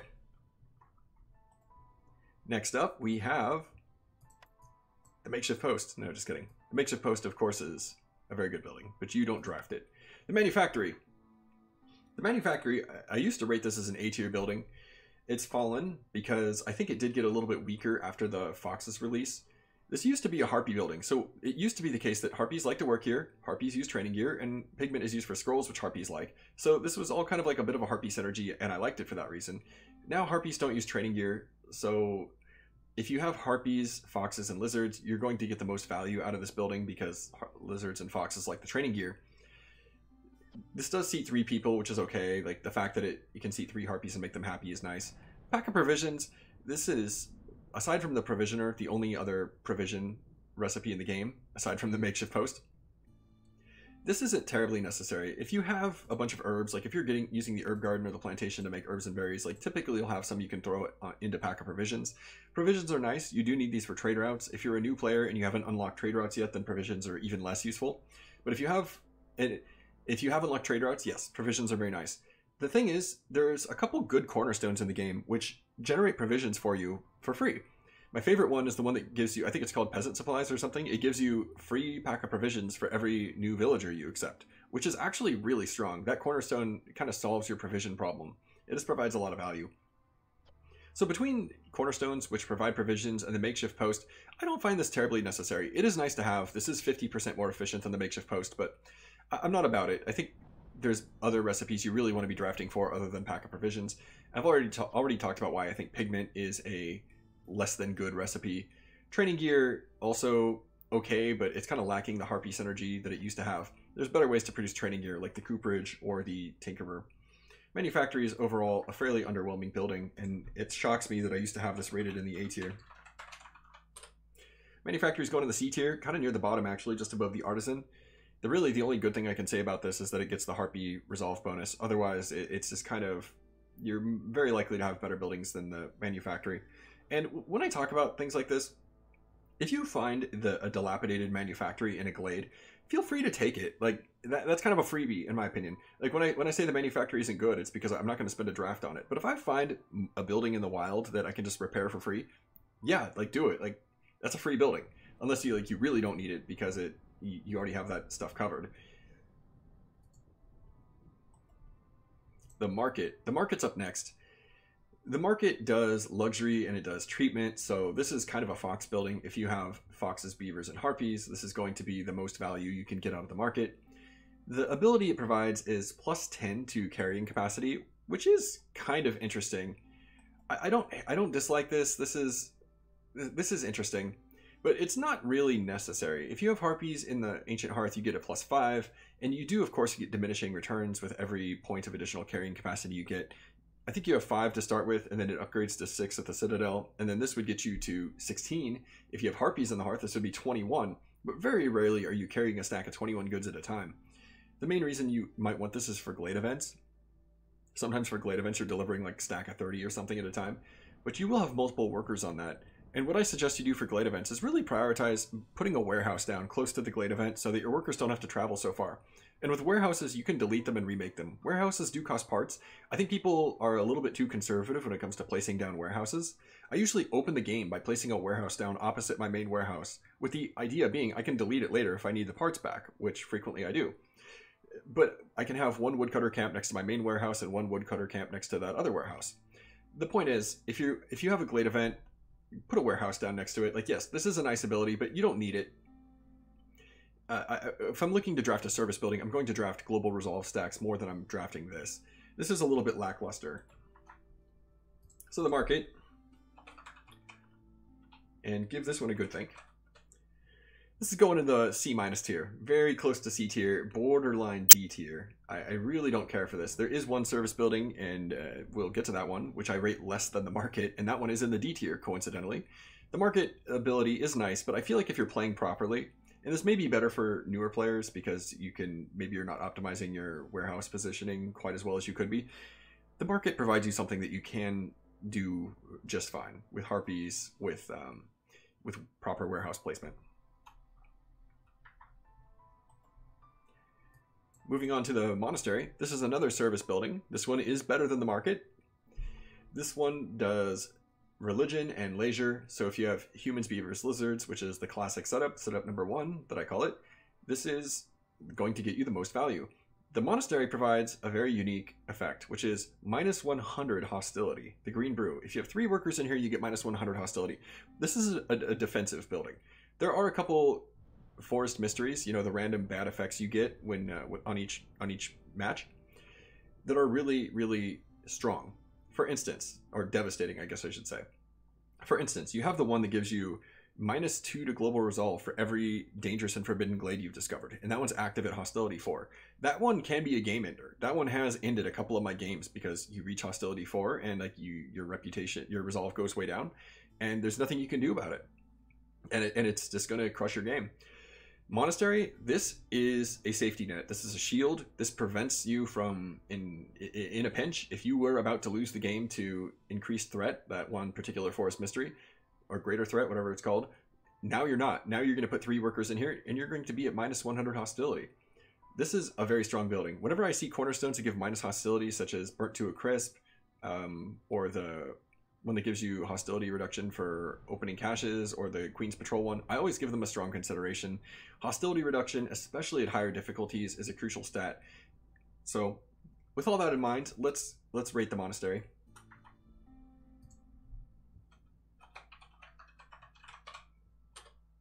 The monastery is an S tier building. Not only can you use this defensively, but you can use it to get a +2 global resolve. Think of the tavern gives you a +3 global resolve. The monastery, if you use this during the drizzle cycle or the clearance cycle, that's basically equivalent to a +2 resolve to your species. I guess Fox is excluded, but that's fine. The monastery, because it can save otherwise lost games during the storm, and it provides you extra time in order to execute a win, the monastery is truly unique, and I do believe it belongs in the S tier. If you're a newer player, the monastery may not be quite as good. I may suggest you the forum instead, because if you're playing on lower difficulties, hostility is less of a problem. The forum, you probably want some more aggressive building that's going to get a win rather than the monastery, which is a bit more defensive. If you're playing at higher difficulties though, monastery, really, really solid building. Now we have a few filler buildings and the plantation. The plantation, this is our second farming building. The first one we discussed was the herb garden. This does 2-star berries, 2-star plant fiber. The plantation, it did get a little bit worse because of the Fox's update, and here's why. The main selling point of the plantation is that it boasts the most raw food production compared to the small farm and the herb garden. Herbs and grain cannot be eaten. If you want to make food at the small farm or the herb garden, you're going to make vegetables or roots, which you're only going to get 3 of. The plantation does berries, which you get 6. If you want raw food, plantation is going to give you the most raw food. And that is a nice thing about the plantation. And I used to rate this very close to the small farm because it was a very, very competitive alternative for that reason. Now that the porridge recipe exists and you can turn grain and herbs into porridge at the field kitchen, I don't really value this so much. I think this selling point is significantly less good because I'm taking my grain, I'm taking my herbs, and I'm making I'm making cooked food with them in the form of porridge. Anyways, I don't really care for the plantation. I think it's okay. If you're a new player, if you do not have the field kitchen, this building is quite a bit more valuable. If you're lacking the field kitchen and you have access to the plantation, you can draft the plantation and it's going to do some good things for you. The one good thing I can say about the plantation is that it synergizes very well with the ranch, which we'll see when we get to the ranch. So the plantation, this is going in the B tier, kind of lower in the B tier. I do think that it's still a good building and it will still provide you quite a bit of value. Berries can be used in wine, which is kind of a thing. The greenhouse does mushrooms, which can be used in wine. Berries and herbs are actually kind of similar. So I do consider the herb garden better than the plantation. The herb garden, the herbs versus the berries, the herbs provide a little bit more that you can do with them, chiefly incense and crystal dew, which I do like a bit better than the wine that the berries unlock for you. But the fact that herbs turn into porridge is really the deciding factor here. Berries do not turn into porridge. And as I said, if you're missing the field kitchen, you can take the plantation. It is viable. It is viable. I would prefer to take the herb garden though, and if you really want to prepare for the late game, if you want to challenge yourself and prepare for the fact that the herb garden is better than the plantation, and also the small farm is better than the plantation, I would not take the plantation. I would probably prepare myself by taking the herb garden and the small farm more than the plantation. Moving down to the press, this is a building I moved up in the tier list recently. I didn't used to like this building, but on reflection, I think it is actually okay. This provides 3-star oil. We already talked about the Druid's Hut, which I don't really care for, and the Butcher, which is good. This is a 3-star oil, 1-star flour, and 1-star pack of luxury goods. The pack of luxury goods, this obviously competes with the leatherworker and the carpenter, which is part of why I didn't like this building so much, because if I want luxury goods, I want the leatherworker or the carpenter. This does 1-star flour. There's quite a few flour producing buildings. This is the only 1-star. This is very similar to the 2-star flour recipe though. The 2-star flour takes 7 of each input. This takes 8. So this is less efficient than the 2-star, but not by a whole lot. It is viable. And usually this is enough flour to satisfy your needs. The 3-star oil, this is useful because if you are starting out the game, oil may show up in glade events. If you have a stash of oil around, you can use it. You can open glades with a little bit more security, knowing that you have a solution for certain glade events on hand. Because it offers oil and flour, I do kind of like this combination, and this really does synergize with the small farm. If you look at this, the small farm does grain, that turns into oil. The small farm does grain, that turns into flour. So if you're embarking with the small farm, you will get quite a bit of value from the press. Pack of luxury goods is nice, but it does compete with the carpenter and the leatherworker. The press. This is a B tier building. I used to have it in the C tier. There are better ways to produce flour, and we haven't talked about the rain mill yet. The press is a very nice building though. Because it offers the oil, because it offers the flour, you can draft this one early and kind of rest assured that it does provide some amount of value for you. The Provisioner. The Provisioner, this is our next flour producing building. All the flour producing buildings are right next to each other alphabetically for some reason. And as you can see, this is a 7 grain, 7 mushroom, 7 roots to make the 10 flour as opposed to 8. So this is marginally better than the press. This also has 2-star barrels, which I don't care for so much, and 2-star provisions, which, as we talked about with the manufactory, I really don't care for this either. And there is no specialization bonus on the Provisioner. It's just missing. And this only seats 2 workers. This is a fairly lackluster building because it provides flour, and flour is used for biscuits and pie, and 3 species like biscuits and 3 species like pie. Flour is a very important resource, and I do rate it for that reason. There are some situations where this will fill a niche very nicely, but it is a little bit lackluster with the 2-star barrels and the 2-star provision recipe. So the Provisioner, make a guess on this one. This is going into the C+ tier. I rate it higher in the C tier than other things because it produces the flour, and I do really, really value the flour recipe. It can turn your game around once you have the ability to produce pie and biscuits. The Provisioner will get you there. It's not my go-to pick for flour. In fact, like I would pick the press over the Provisioner. Provisioner is okay though. Just be careful. Just be careful because it's not really a high value building. It's not something you want to be drafting. It's kind of like a you have to draft it situation.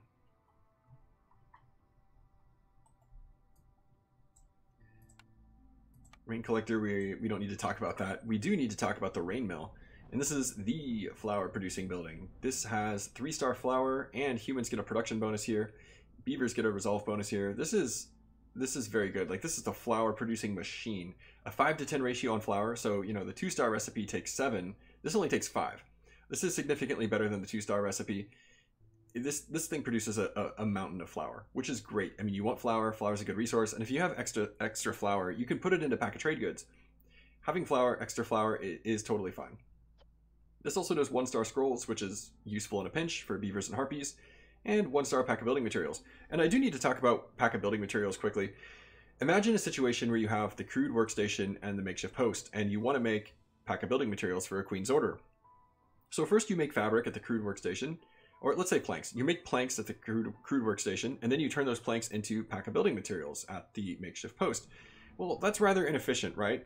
You're going to spend quite a bit of wood turning those into planks, and then quite a bit of planks turning those into pack of building materials. So would you rather, if you have a choice, would you rather take something like the rain mill to replace the makeshift post, or something like the carpenter to replace the crude workstation? And the answer, well, it may be obvious.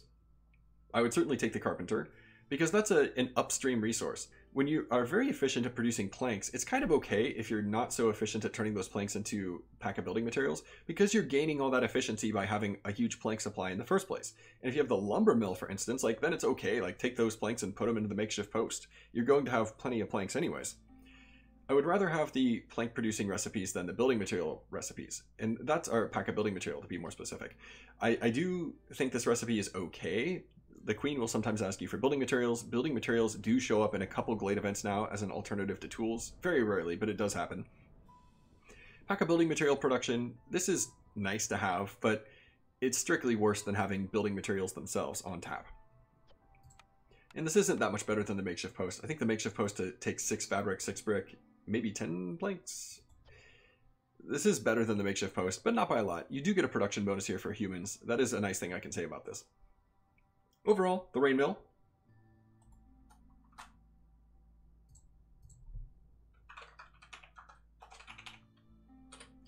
This is going into the A tier. I consider this to be a very good building, primarily because it just produces a mountain of flour, and flour is a great resource. But the other 2 recipes it offers are pretty good, and with 2 specialization bonuses, the rain mill does shine. It stands out as a fairly strong building, and if I'm looking to produce flour, I want the rain mill compared to any other building. This is really the building you want for flour.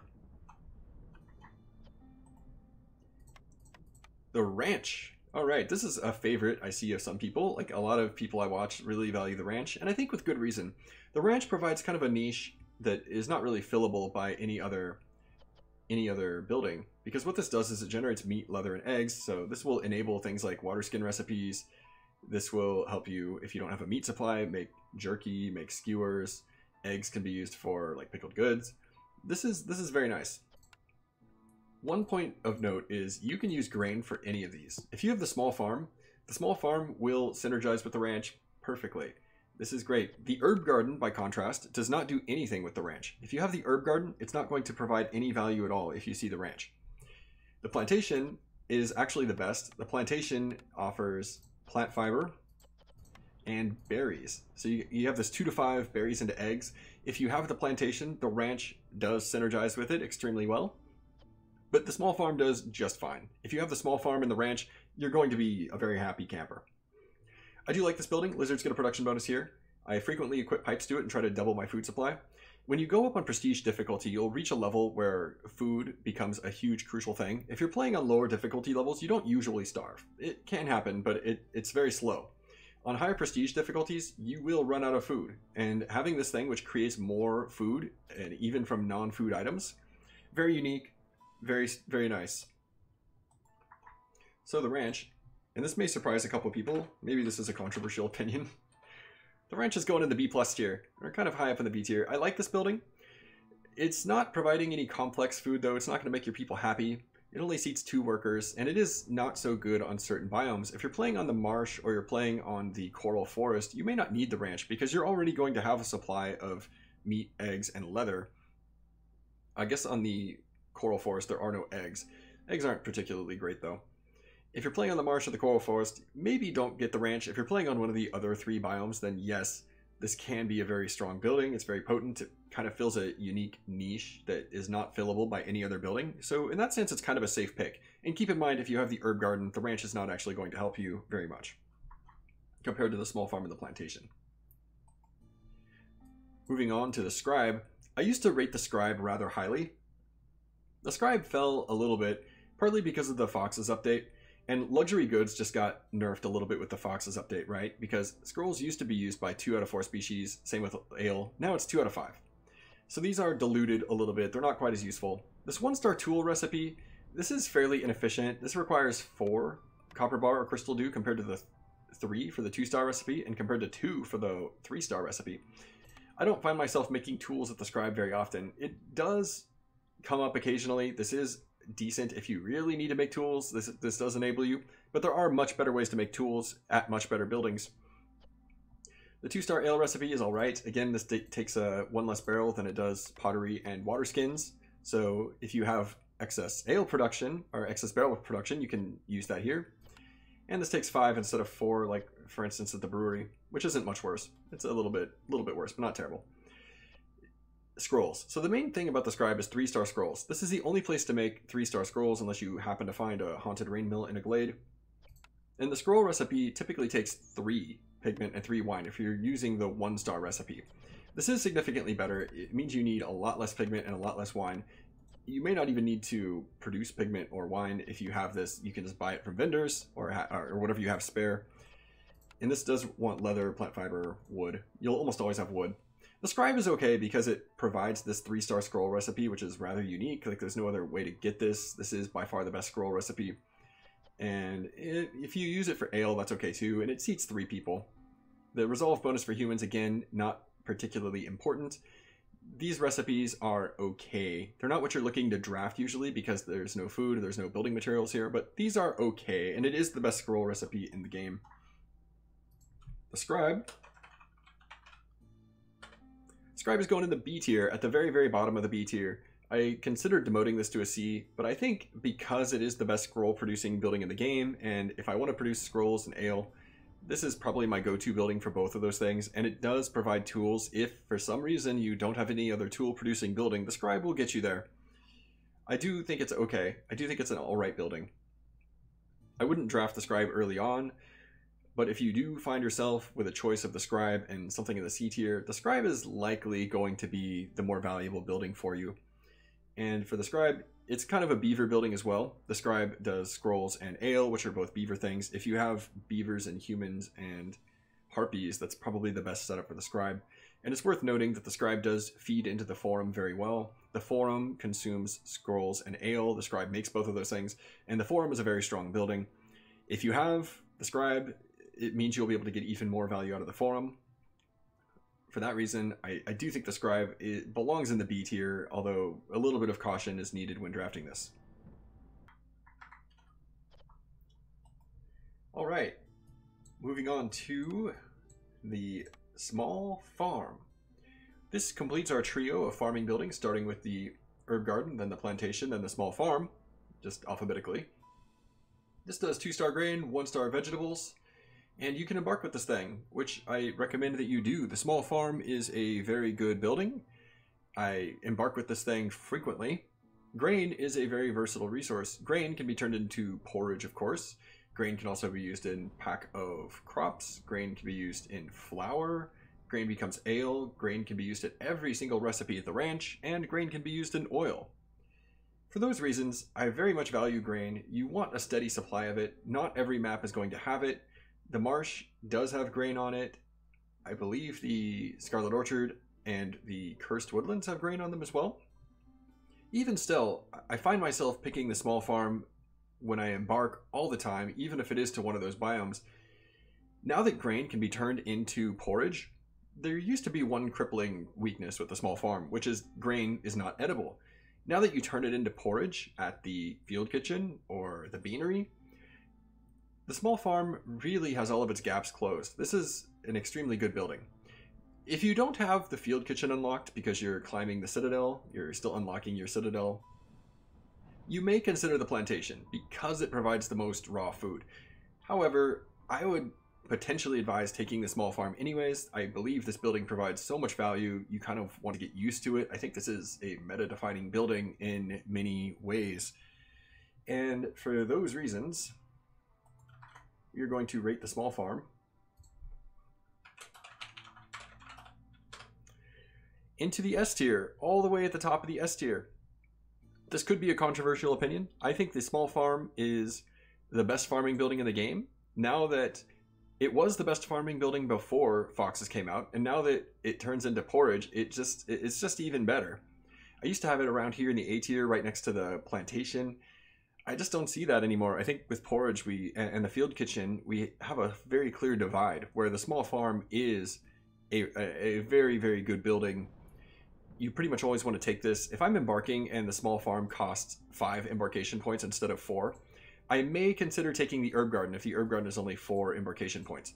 But if I'm looking at these both cost 5 embarkation points and I'm looking at the plantation at 4, there's a strong chance I'm just going to take the small farm anyways, because I do think it is significantly more valuable than the plantation. That's your small farm. People do ask me which of these 3 buildings you should embark with, and there you have it. I think they are all viable. As I said, the plantation is in the B tier, and the plantation, there's nothing wrong with it exactly, other than it's not the herb garden and it's not the small farm. And if you don't have the field kitchen unlocked, the plantation is a consideration. So if you're still progressing in the game, do give the plantation a consideration, but if you have the field kitchen, I would say small farm or herb garden are easily the best choices, and almost certainly small farm is what you want. All right, now we have the smelter. The smelter does 1-star biscuits, 2-star pipes, and 3-star copper bar. Lizards like to work here. It seats 3 workers. On the Scarlet Orchard, the smelter is okay because you will find copper ore on the ground and you will get it from trees. So you're going to have a lot of copper ore on the Scarlet Orchard. This may be better. Pipes, this kind of synergizes because you're turning your copper ore into copper bars, and then you can use copper bars to make pipes. I don't really care for the pipe recipe too much because you can do this at the crude workstation, and yes, it is significantly less efficient at the crude workstation, but I don't think pipes are a very crucial resource. They're used for the rain punk, putting pipes into buildings.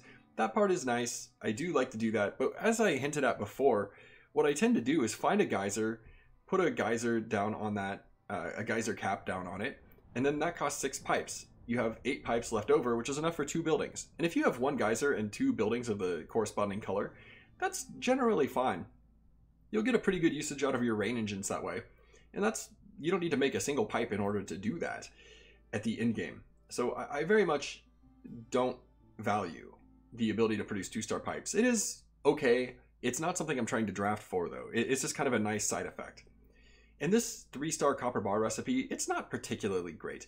The 5 copper ore to 2 copper bar ratio that the furnace gives you is just fine. And the furnace is one of the best buildings in the game. This competes really heavily with the furnace. We haven't looked at the stamping mill yet, but I also do value the stamping mill reasonably well. And the 1-star recipe on the stamping mill, while it is less efficient than this one, usually it's good enough. This 1-star biscuit recipe is not much better than the field kitchen. If you have the field kitchen, this thing is going to not provide you really any additional value. The fact that lizards like to work here is okay, but lizards don't even care for biscuits. Overall, the smelter, it leaves something to be desired. So you may have a strong idea where this one is going. It's going on the C tier, kind of low, below the bathhouse. I think it is a little better than the brewery. Sometimes you need to make copper bars. That is a concern. If you have copper ore and you need to turn them into copper bars, the smelter will help you. In that case, it's kind of all right. And on the Scarlet Orchard, as I said, this is a very pickable building. If you're not on the Scarlet Orchard, I would think very carefully before drafting the smelter. The pipe recipe, it just doesn't do it for me. The 1-star biscuit recipe either. I think, there are alternatives to making copper bar from copper ore. For those reasons, I don't really value the smelter. It is draftable. It's in the C tier, kind of in the middle of the C tier, but you're going to find better choices out there. The smithy, okay. The smithy has a resolve bonus for beavers and a resolve bonus for lizards. We have 2-star tools, 2-star coats, and 2-star pack of trade goods. I already showed on the spreadsheet why 2-star pack of trade goods is really strong. This is one of the best value producing recipes in the game. You can sell these on trade routes. They actually show up quite a bit. You can pawn them on vendors. You can use them for quests. Pack of trade goods is a really nice recipe to have, and not one you have by default. There's only 3 buildings in the game that get you this, and this is the best one.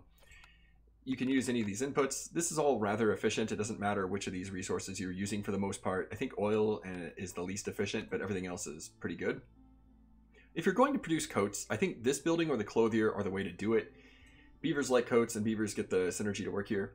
This building, what I like about this building is it provides a very nice ensemble of recipes. Like, these are all kind of different from each other. This requires copper bar crystal dew, this requires fabric, this requires like a bunch of other things.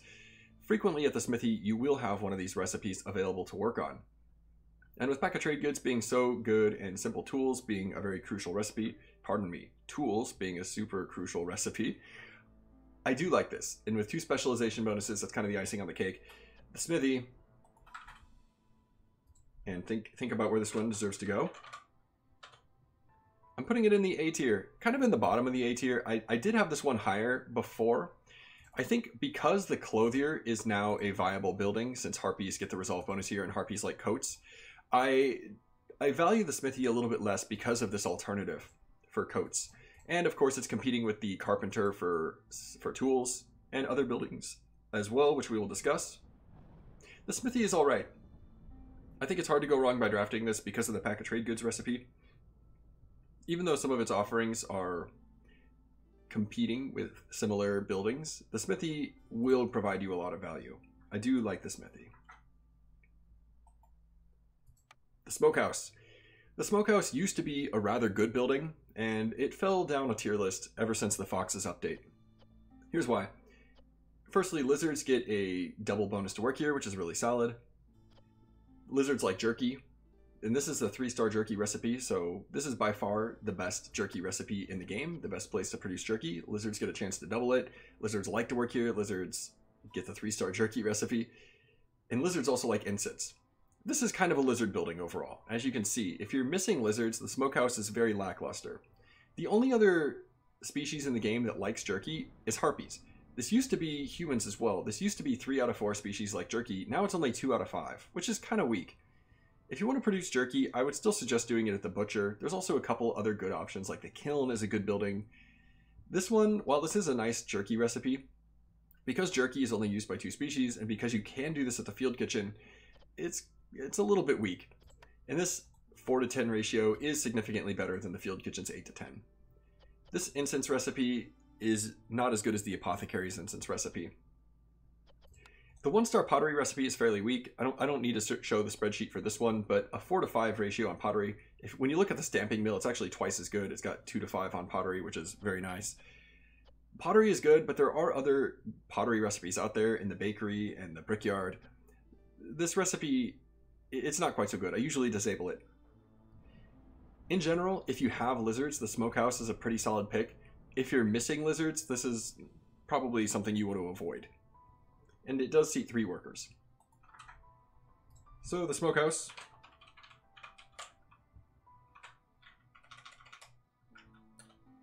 This is going in the B tier. Because it's so dependent on having lizards, I do like this building. The jerky recipe is actually quite strong. If we look at the jerky recipe, 3-star jerky, I have it highlighted here. It is only a 350 SPA, but if you compare it to the 2-star jerky and the 1-star jerky, this is generating value quite a bit more efficiently compared to those other 2 recipes. And with the chance to double for lizards, if you have lizards and harpies, the smokehouse will do quite a bit for you. And I think lizards, humans, harpies is going to be the best setup for the smokehouse because humans and lizards both share the incense need. That's your smokehouse. We are moving on to the stamping mill, which I was just talking about. This has the signature 3-star pottery recipe, which is a 2 to 5 on clay to pottery. It also does 2-star flour and 1-star copper bar. What I like about the stamping mill is, like, firstly, these are fairly input diverse. This requires clay, this requires copper ore, but this requires something totally different. So this is very input diverse. You're likely to have something you can work on at the stamping mill. It has an engineering bonus for beavers. They like to work here, and it seats 2 workers, which is a little bit weak. But these recipes are a very nice package. I like the containers, I like the flour. This is going to enable a lot of your food recipes. This will enable pickled goods, this will enable pie and biscuits, and the copper bars. I think this is one of the better because I don't really care for the smelter too much, and the grill neither. The furnace and the stamping mill are really probably the best copper bar producing buildings, even though this is only a 1-star recipe. I do think it's alright because you want the flour, and the pottery is a very nice side effect as well. So the stamping mill. Give this one a good think. And this may surprise you. It's going in the B tier, right below the smokehouse. The thing with the stamping mill is it's not providing a whole lot of value. The flour recipe is not as good as the rain mill. The copper bar recipe is doable at other places. That is actually the weakest of the 4 copper bar recipes. We'll see when we get to the grill. And the pottery recipe has alternatives. It has alternatives in the form of barrels and water skins. And pottery doesn't get any benefits like barrels and water skins do for specific recipes. So pottery, yeah, while I do like pottery, and there are other ways to produce pottery at the brickyard, which is a very strong building, and at the bakery, which is also quite nice. The stamping mill is a strong building, but I think it's a fairly run-of-the-mill building. Joke intended. It's going to be rather average for you.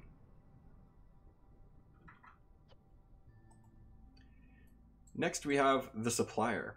This is another flower producing building, 2-star flower, 2-star planks, and 2-star water skins. You may have a solid idea what I think about this already because it has planks, which I consider to be very good, and flour, which I consider to be very good, and water skins. We took a look at the 2-star water skin recipe before. This isn't as good as the Leatherworkers 3-star water skin recipe, but this is still very solid. Harpies get a resolve bonus to work here, and this is one of the better Harpy resolve buildings compared to things like the Artisan and the Manufactory, which are pretty weak. The fact that Harpies like to work here is solid. I like this very much. Planks and flour. If I saw this as my first draft of the game, there's a very strong chance I would take it. This is going to be stronger on the marsh and stronger on the coral forest because of the water skins recipe, and you're likely to find meat nodes on those biomes.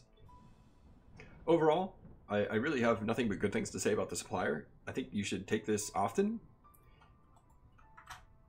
The supplier is going near the top of the A tier. This is kind of a borderline S tier building, actually. I think the main thing holding it back is that it's not the best at doing anything. The Leatherworker is better at producing water skins. The Carpenter and the Lumber Mill are better at producing planks. And flour is best done at the Rain Mill. Despite that, this building offers 3 very solid recipes, and it should not be underestimated. Next up, we have the Tavern. This is a fairly average building, right? This is fairly bread and butter building.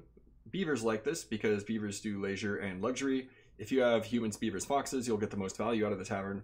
The unique effect here is really straightforward. Not much to say about this. This is just +3 resolve for everyone if you have 3 people in the Tavern. Compare this to something like the Explorer's Lodge, which gets stacks for every building you find, or something like the Tea Doctor, which gets stacks for food consumption, or something like the Guild House, which gets stacks for trade routes. This is just a static 3, which is pretty nice. You can put this down at almost any point of the game and get your +3 stacks from it. It's very sturdy. It's hard to go wrong with the Tavern. Regardless of your setup, you will find some value in this building. So the Tavern. This is going in the B tier, right above the smokehouse and below the bakery. I think this is a fairly average building. There's some things which pack a bit more punch to them. The Tavern is a safe bet at just about any stage of the game. You want your +3 global resolve, that's great. In the end game, you're trying to crank out your reputation through resolve. The Tavern will help you get there. This can help you survive the storm sometimes. It's just a very average building. It's hard to go wrong. Next up, we have the Tea Doctor, which I just talked about. This is a fox building. Foxes like both treatment and brawling. If you have foxes, lizards, harpies, the setup number 10, this will be your strongest value you can get from the Tea Doctor. The special effect on the Tea Doctor, and this was nerfed very recently, every time you consume a complex food, it gets a stack. Every 200 stacks, you get +1 global resolve on here. So if you're producing complex food, this will result in lots of global resolve stacks, which is very nice. Stacking global resolve is something you want. Your options here are kind of the Guild House, the Tavern, the Explorer's Lodge. This is a very secure way to do it because you want to be generating complex food. And not to mention the field kitchen every single time, but if you have the field kitchen, you will be making complex food a lot. I rate the Tea Doctor rather highly. This was nerfed. It used to be 150 units per stack. Now it's 200 units per stack, so it does stack a bit slower. And this is a late game building. You may not get value out of this until like year 7 or 8, maybe year 6. Before that, it's going to be a bit missing in stacks. But in the late game, you are going to get quite a bit of value from it. And what I like about this is it rewards you for doing something which you want to do anyways. You want to be making and eating complex food. The Tea Doctor, you don't need to go out of your way to make this a good effect. It's just going to happen. The Tea Doctor. This is an A tier building. I rate it right below the Forum. The reason for that is the Forum is a very aggressive building, and you can put the Forum down on year 3 and start getting value from the Forum by doubling your goods. And you know, if you're doubling complex food, like that helps the Tea Doctor. With the Tea Doctor, like imagine having the Beanery Tea Doctor combo. Like this is extremely strong. You want to be drafting complex food producing buildings. You want to be eating complex food. Tea Doctor is very strong. I think even after the nerf, it deserves to be in the A tier. We'll see. I'll play a few more games and see if it actually falls a few spots because of this. A lot of people seem to think the Tea Doctor is their favorite building, and I perfectly understand why. If the Tea Doctor is your favorite building, there's a good reason for that. Although after the nerf, maybe people won't think that quite as much. Next up, we have the Tea House. This is a Harpy production building and a Fox resolve building. It's got 3-star tea, 2-star porridge, 1-star water skins. I don't care for the 1-star water skin recipe. This is fairly inefficient. 2-star porridge is nice. We talked about this with the distillery. It's better than the field kitchen by quite a margin. I think it's about 60% better. So you can turn 5 grain into 10 porridge instead of 8 grain into 10 porridge at the field kitchen. And tea requires crystal dew, it requires water, and it requires a variety of these inputs. This is the best place in the game to produce tea. This is a 3-star recipe, and it takes only 1 copper bar or crystal dew as opposed to 2, which the other recipes for tea require. Because of that, and because harpies get a production bonus here, this is actually a very good place to produce tea. If you have harpies and foxes, this building will do quite a bit for you.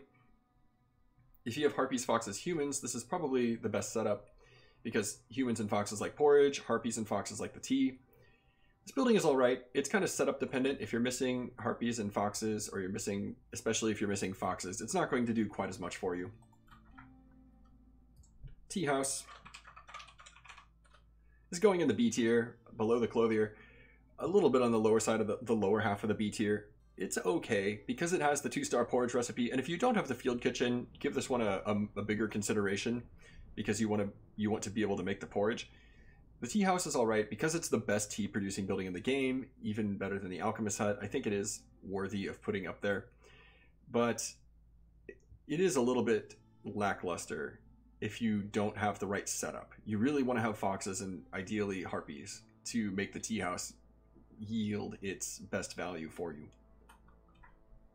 We're getting kind of close to the end, aren't we? So stick with us. If you're still watching, thank you very much.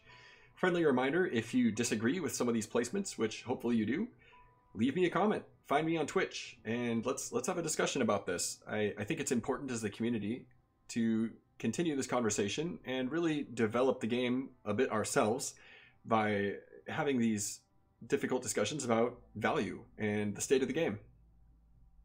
The temple. Up next, this is the temple. We've got religion and education, which means that humans and lizards and beavers and harpies like this, the temple does nothing for foxes. This effect, it is goods sacrificed in the ancient hearth last 25% longer. Sacrament of the Flame. This effect, well, I'll tell you what.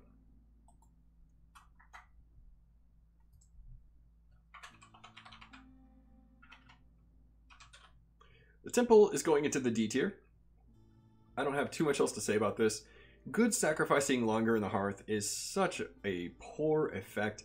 When you're playing at higher difficulties, and more specifically, when you're playing at a higher skill level, you don't need to sacrifice things in the hearth very often. Like, yes, you will. Sometimes you need to sack a little bit of sea marrow. Sometimes you need to get your hostility down for a brief moment. But usually when I do that, it's because I'm sacrificing for just a split second to get my hostility down for one particular thing. I'm not keeping wood sacrifice active for very long. The fact that Temple lets you sacrifice goods for a bit more value is really pathetic. You want something like the Monastery, which is just giving you that hostility reduction without having to sacrifice for it.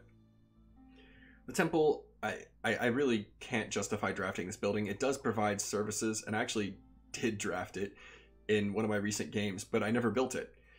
It's simply not providing anything of value. You'd rather take just about any other service building in the game, including the market, past the Temple. Just don't take it.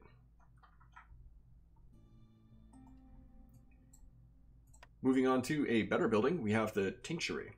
The Tinctuary is human resolve, harpy production bonus. The Tinctuary seats 2 workers. It does 2-star ale, 2-star wine, and 2-star pigment. This building is, I mean, think about it. I mean, what do you think I think about this building? Not very good, right?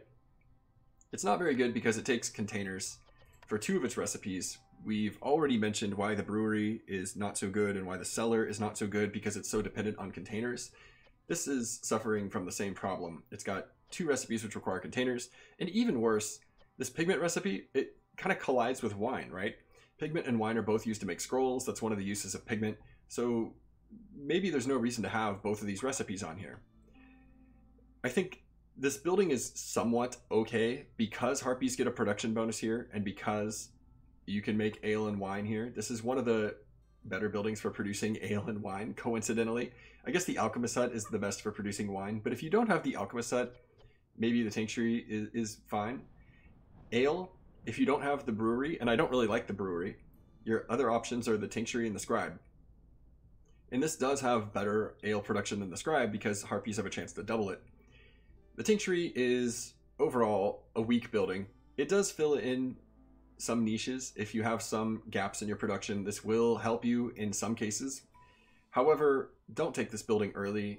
Draft it only in the mid to late game when you know you really want ale or you really want wine. Otherwise, it's going to disappoint you. Tinctuary. It's going in the C tier, right above the brewery, right below the smelter. Typically avoid this. The best setup you're going to get for the tinctuary is humans, beavers, harpies, because harpies have a production chance, doubling chance at the tinctuary. Humans and beavers like the ale, and beavers like the wine. I guess beavers, foxes, harpies is also fine. Lizards don't really get anything out of the tinctuary, but you're going to want harpies if you pick the tinctuary to get that production bonus. The Tinkerer. This is another one of our tool producing buildings. We've already talked about the Smithy and the Carpenter, which do 2-star tools. This is the other 2-star tool producing building. It also does 2-star pack of building materials and 2-star training gear. Beavers get a resolve bonus to work here, and it seats 3 workers, which is nice. These recipes are okay. My main gripe with this is tools can be done at the Carpenter and the Smithy, which I consider to be better buildings than the Tinkerer. This is my preferred place to make training gear, even though there's no production bonus on this like there is at the Cooperage. This is very nice. This recipe will get you your training gear if you need it. And pack of building materials 2-star. This is actually quite a bit better than the Rain Mill, which does 5 and 5 fabric and bricks. This is quite a bit more efficient when you make the jump from 5 to 4. So this is okay. I already mentioned why pack of building materials is not something you should be drafting for in principle. You want to be drafting for building materials more than pack of building materials. However, this building does provide the best building material recipe. It is quite nice to have. Building materials do show up in Glade events occasionally. They show up in Queen's Orders. You can put them on trade routes. If you have solid fabric, brick, or plank production, you may get some good mileage out of this. I think this building, it is selling me on something. But let's put it into its tier list first.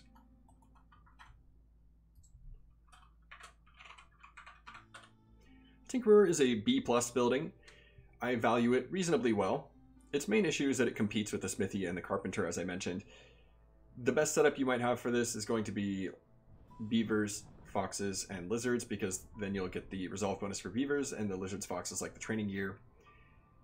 The Tinkerer is selling me on Glade event resolutions, or yeah, pretty much Glade event resolutions. You can use tools to solve Glade events and open caches. You can use building materials occasionally to solve Glade events.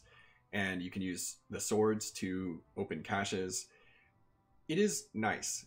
When you're opening Glades, the Tinkerer provides you quite a few tools to resolve some of the events that you may find inside of Glades. The Tinkerer is alright for that reason. It would be better if the Smithy and the Carpenter didn't exist, of course. The Tool Shop. This is our fabled 3-star tool recipe, and as you can see, it takes only 2 copper bar crystal dew as opposed to 3, which makes this pretty nice. This is a very solid recipe. 2 workers sit here, beavers get a resolve bonus. What I want you to do is put your hand up over your screen, and I want you to cover everything below this 3-star tool recipe. Okay? Now, that's exactly what you get out of the tool shop. You get this 3-star tool recipe. These other recipes, they don't matter. The 2-star pipes recipe, you can do without this. You can make these at the crude workstation, or you can purchase them from vendors. You should not need a whole mess of pipes. Pipes are not that valuable. Like, yes, you put them in buildings for rain engines, but there's really no other application for pipes. You don't need this recipe. And 1-star barrels is a pretty pathetic recipe. What's even worse about this building is all of these require copper bar crystal dew. If you're missing copper bar crystal dew, there's nothing you can do at the tool shop. This building is a little bit unfortunate for that reason. The tool shop, and give this one a good think. This is a B tier building, a little bit lower on the B tier for sure. The fact that it has 3-star tool recipe, it really is worth that much to me. 50% more tools. Tools provide you a way to win the game by opening caches, by solving Glade events. The fact that this does very efficient tools makes it valuable. I would still rather have the Tinkerer and the Carpenter and the Smithy overall. But 3-star tools is draftable at many parts of the game. I think you should give this building a strong consideration. If you don't already have tool production, it will do quite a bit for you. And the pipes are kind of a nice side effect. It'll get you a little bit more pipes efficiently.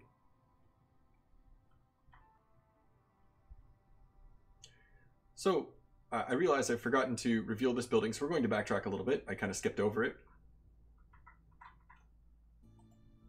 We're going up to the grill, all the way back in the G section. The grill does 3-star skewers, 1-star copper bar, and 1-star ale. Lizards get a double bonus to work here.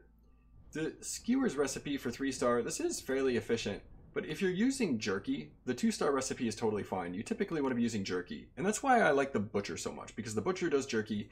The jerky can be used in skewers, which is even more efficient. While the grill is nice and it does seat 3 people, this building is fairly limited. I don't care for it so much. Lizards get the double bonus, and lizards like skewers. If you're missing lizards, this building is not doing quite so much for you. The 1-star copper bar recipe is okay, but I prefer the stamping mill or the furnace. The 1-star ale recipe is pretty weak. I'm not so into this. I think the grill is a relatively weak building. It's really dependent on having lizards and also foxes. If you have lizards, like, even then, only your lizards will eat the skewers. You really need lizards and foxes to get the full benefit from the grill. For that reason, I don't quite see it. I think it is draftable in some cases, specifically when you have lizards and foxes. The grill's going into the C tier.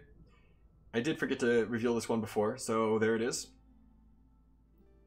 I don't think there's too much more to say about the grill. Probably don't draft it unless you're sure you're going to have quite a few lizards. With that, let's move down to back where we were.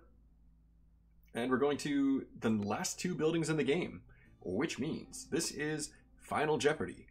Double or nothing, all your points. You are keeping track of your points, right? The Weaver and the Workshop. These are our last 2 buildings. Let's discuss the Weaver first. The Weaver has a resolve bonus for harpies. This is the 3-star fabric recipe, which does a 2-to-2 ratio on inputs into fabric as opposed to 3-to-2, and it completes very quickly in 28 seconds. Training gear, this is a 1-star training gear recipe, which is not terribly worse than the 2-star. It takes 3 more stone and 1 more of these, so it is worse than the 2-star recipe, but it is also serviceable. And 1-star pack of trade goods, shared with the lumber mill and the smithy. I've talked quite a bit about why pack of trade goods is a really nice recipe to have. It unlocks quests for you. You can put these on trade routes. This is a very high value recipe to work on. So that's the Weaver. Now we're going to take a look at the Workshop. As you know, I very heavily value these 2-star building material recipes. And here it is. The Workshop has 2-star bricks, 2-star fabric, 2-star planks. Well, what more could you want, right? And you can drop this down right at the beginning of the game. This costs 6 planks, 6 bricks, 6 fabric on Prestige 20 difficulty. You can put this down right away because you start with 7 planks, 7 bricks, 7 fabric on P20 difficulty.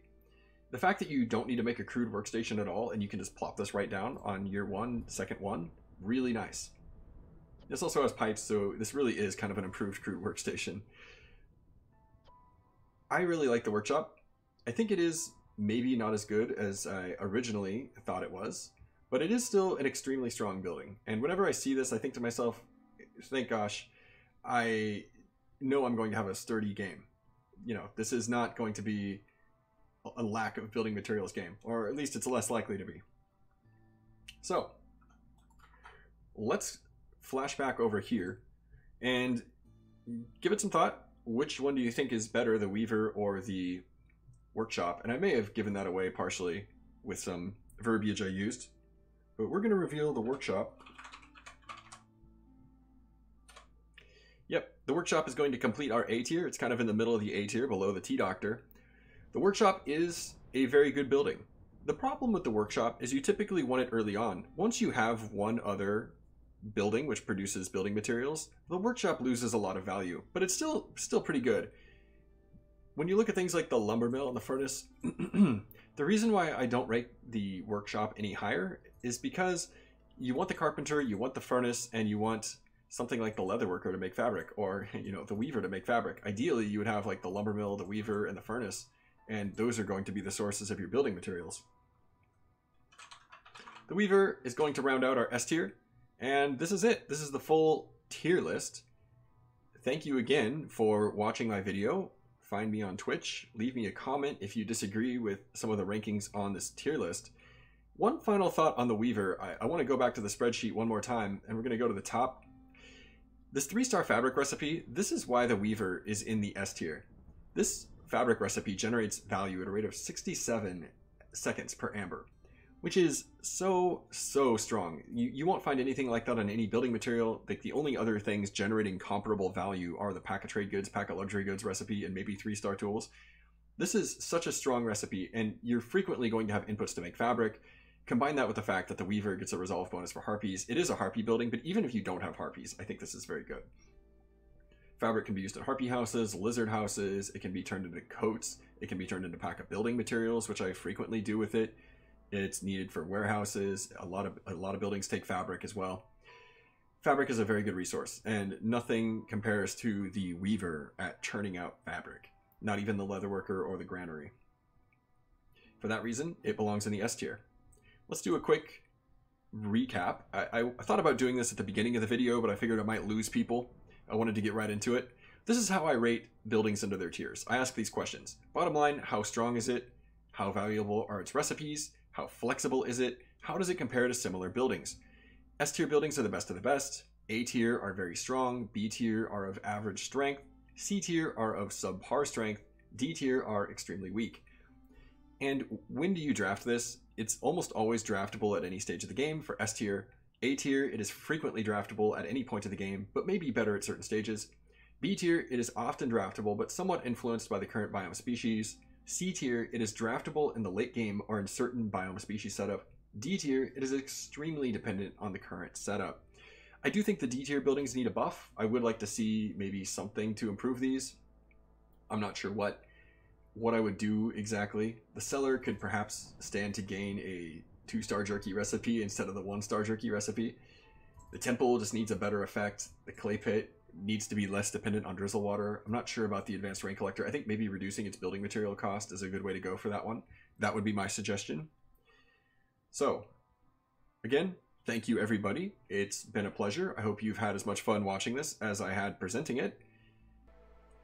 One final thing before I go.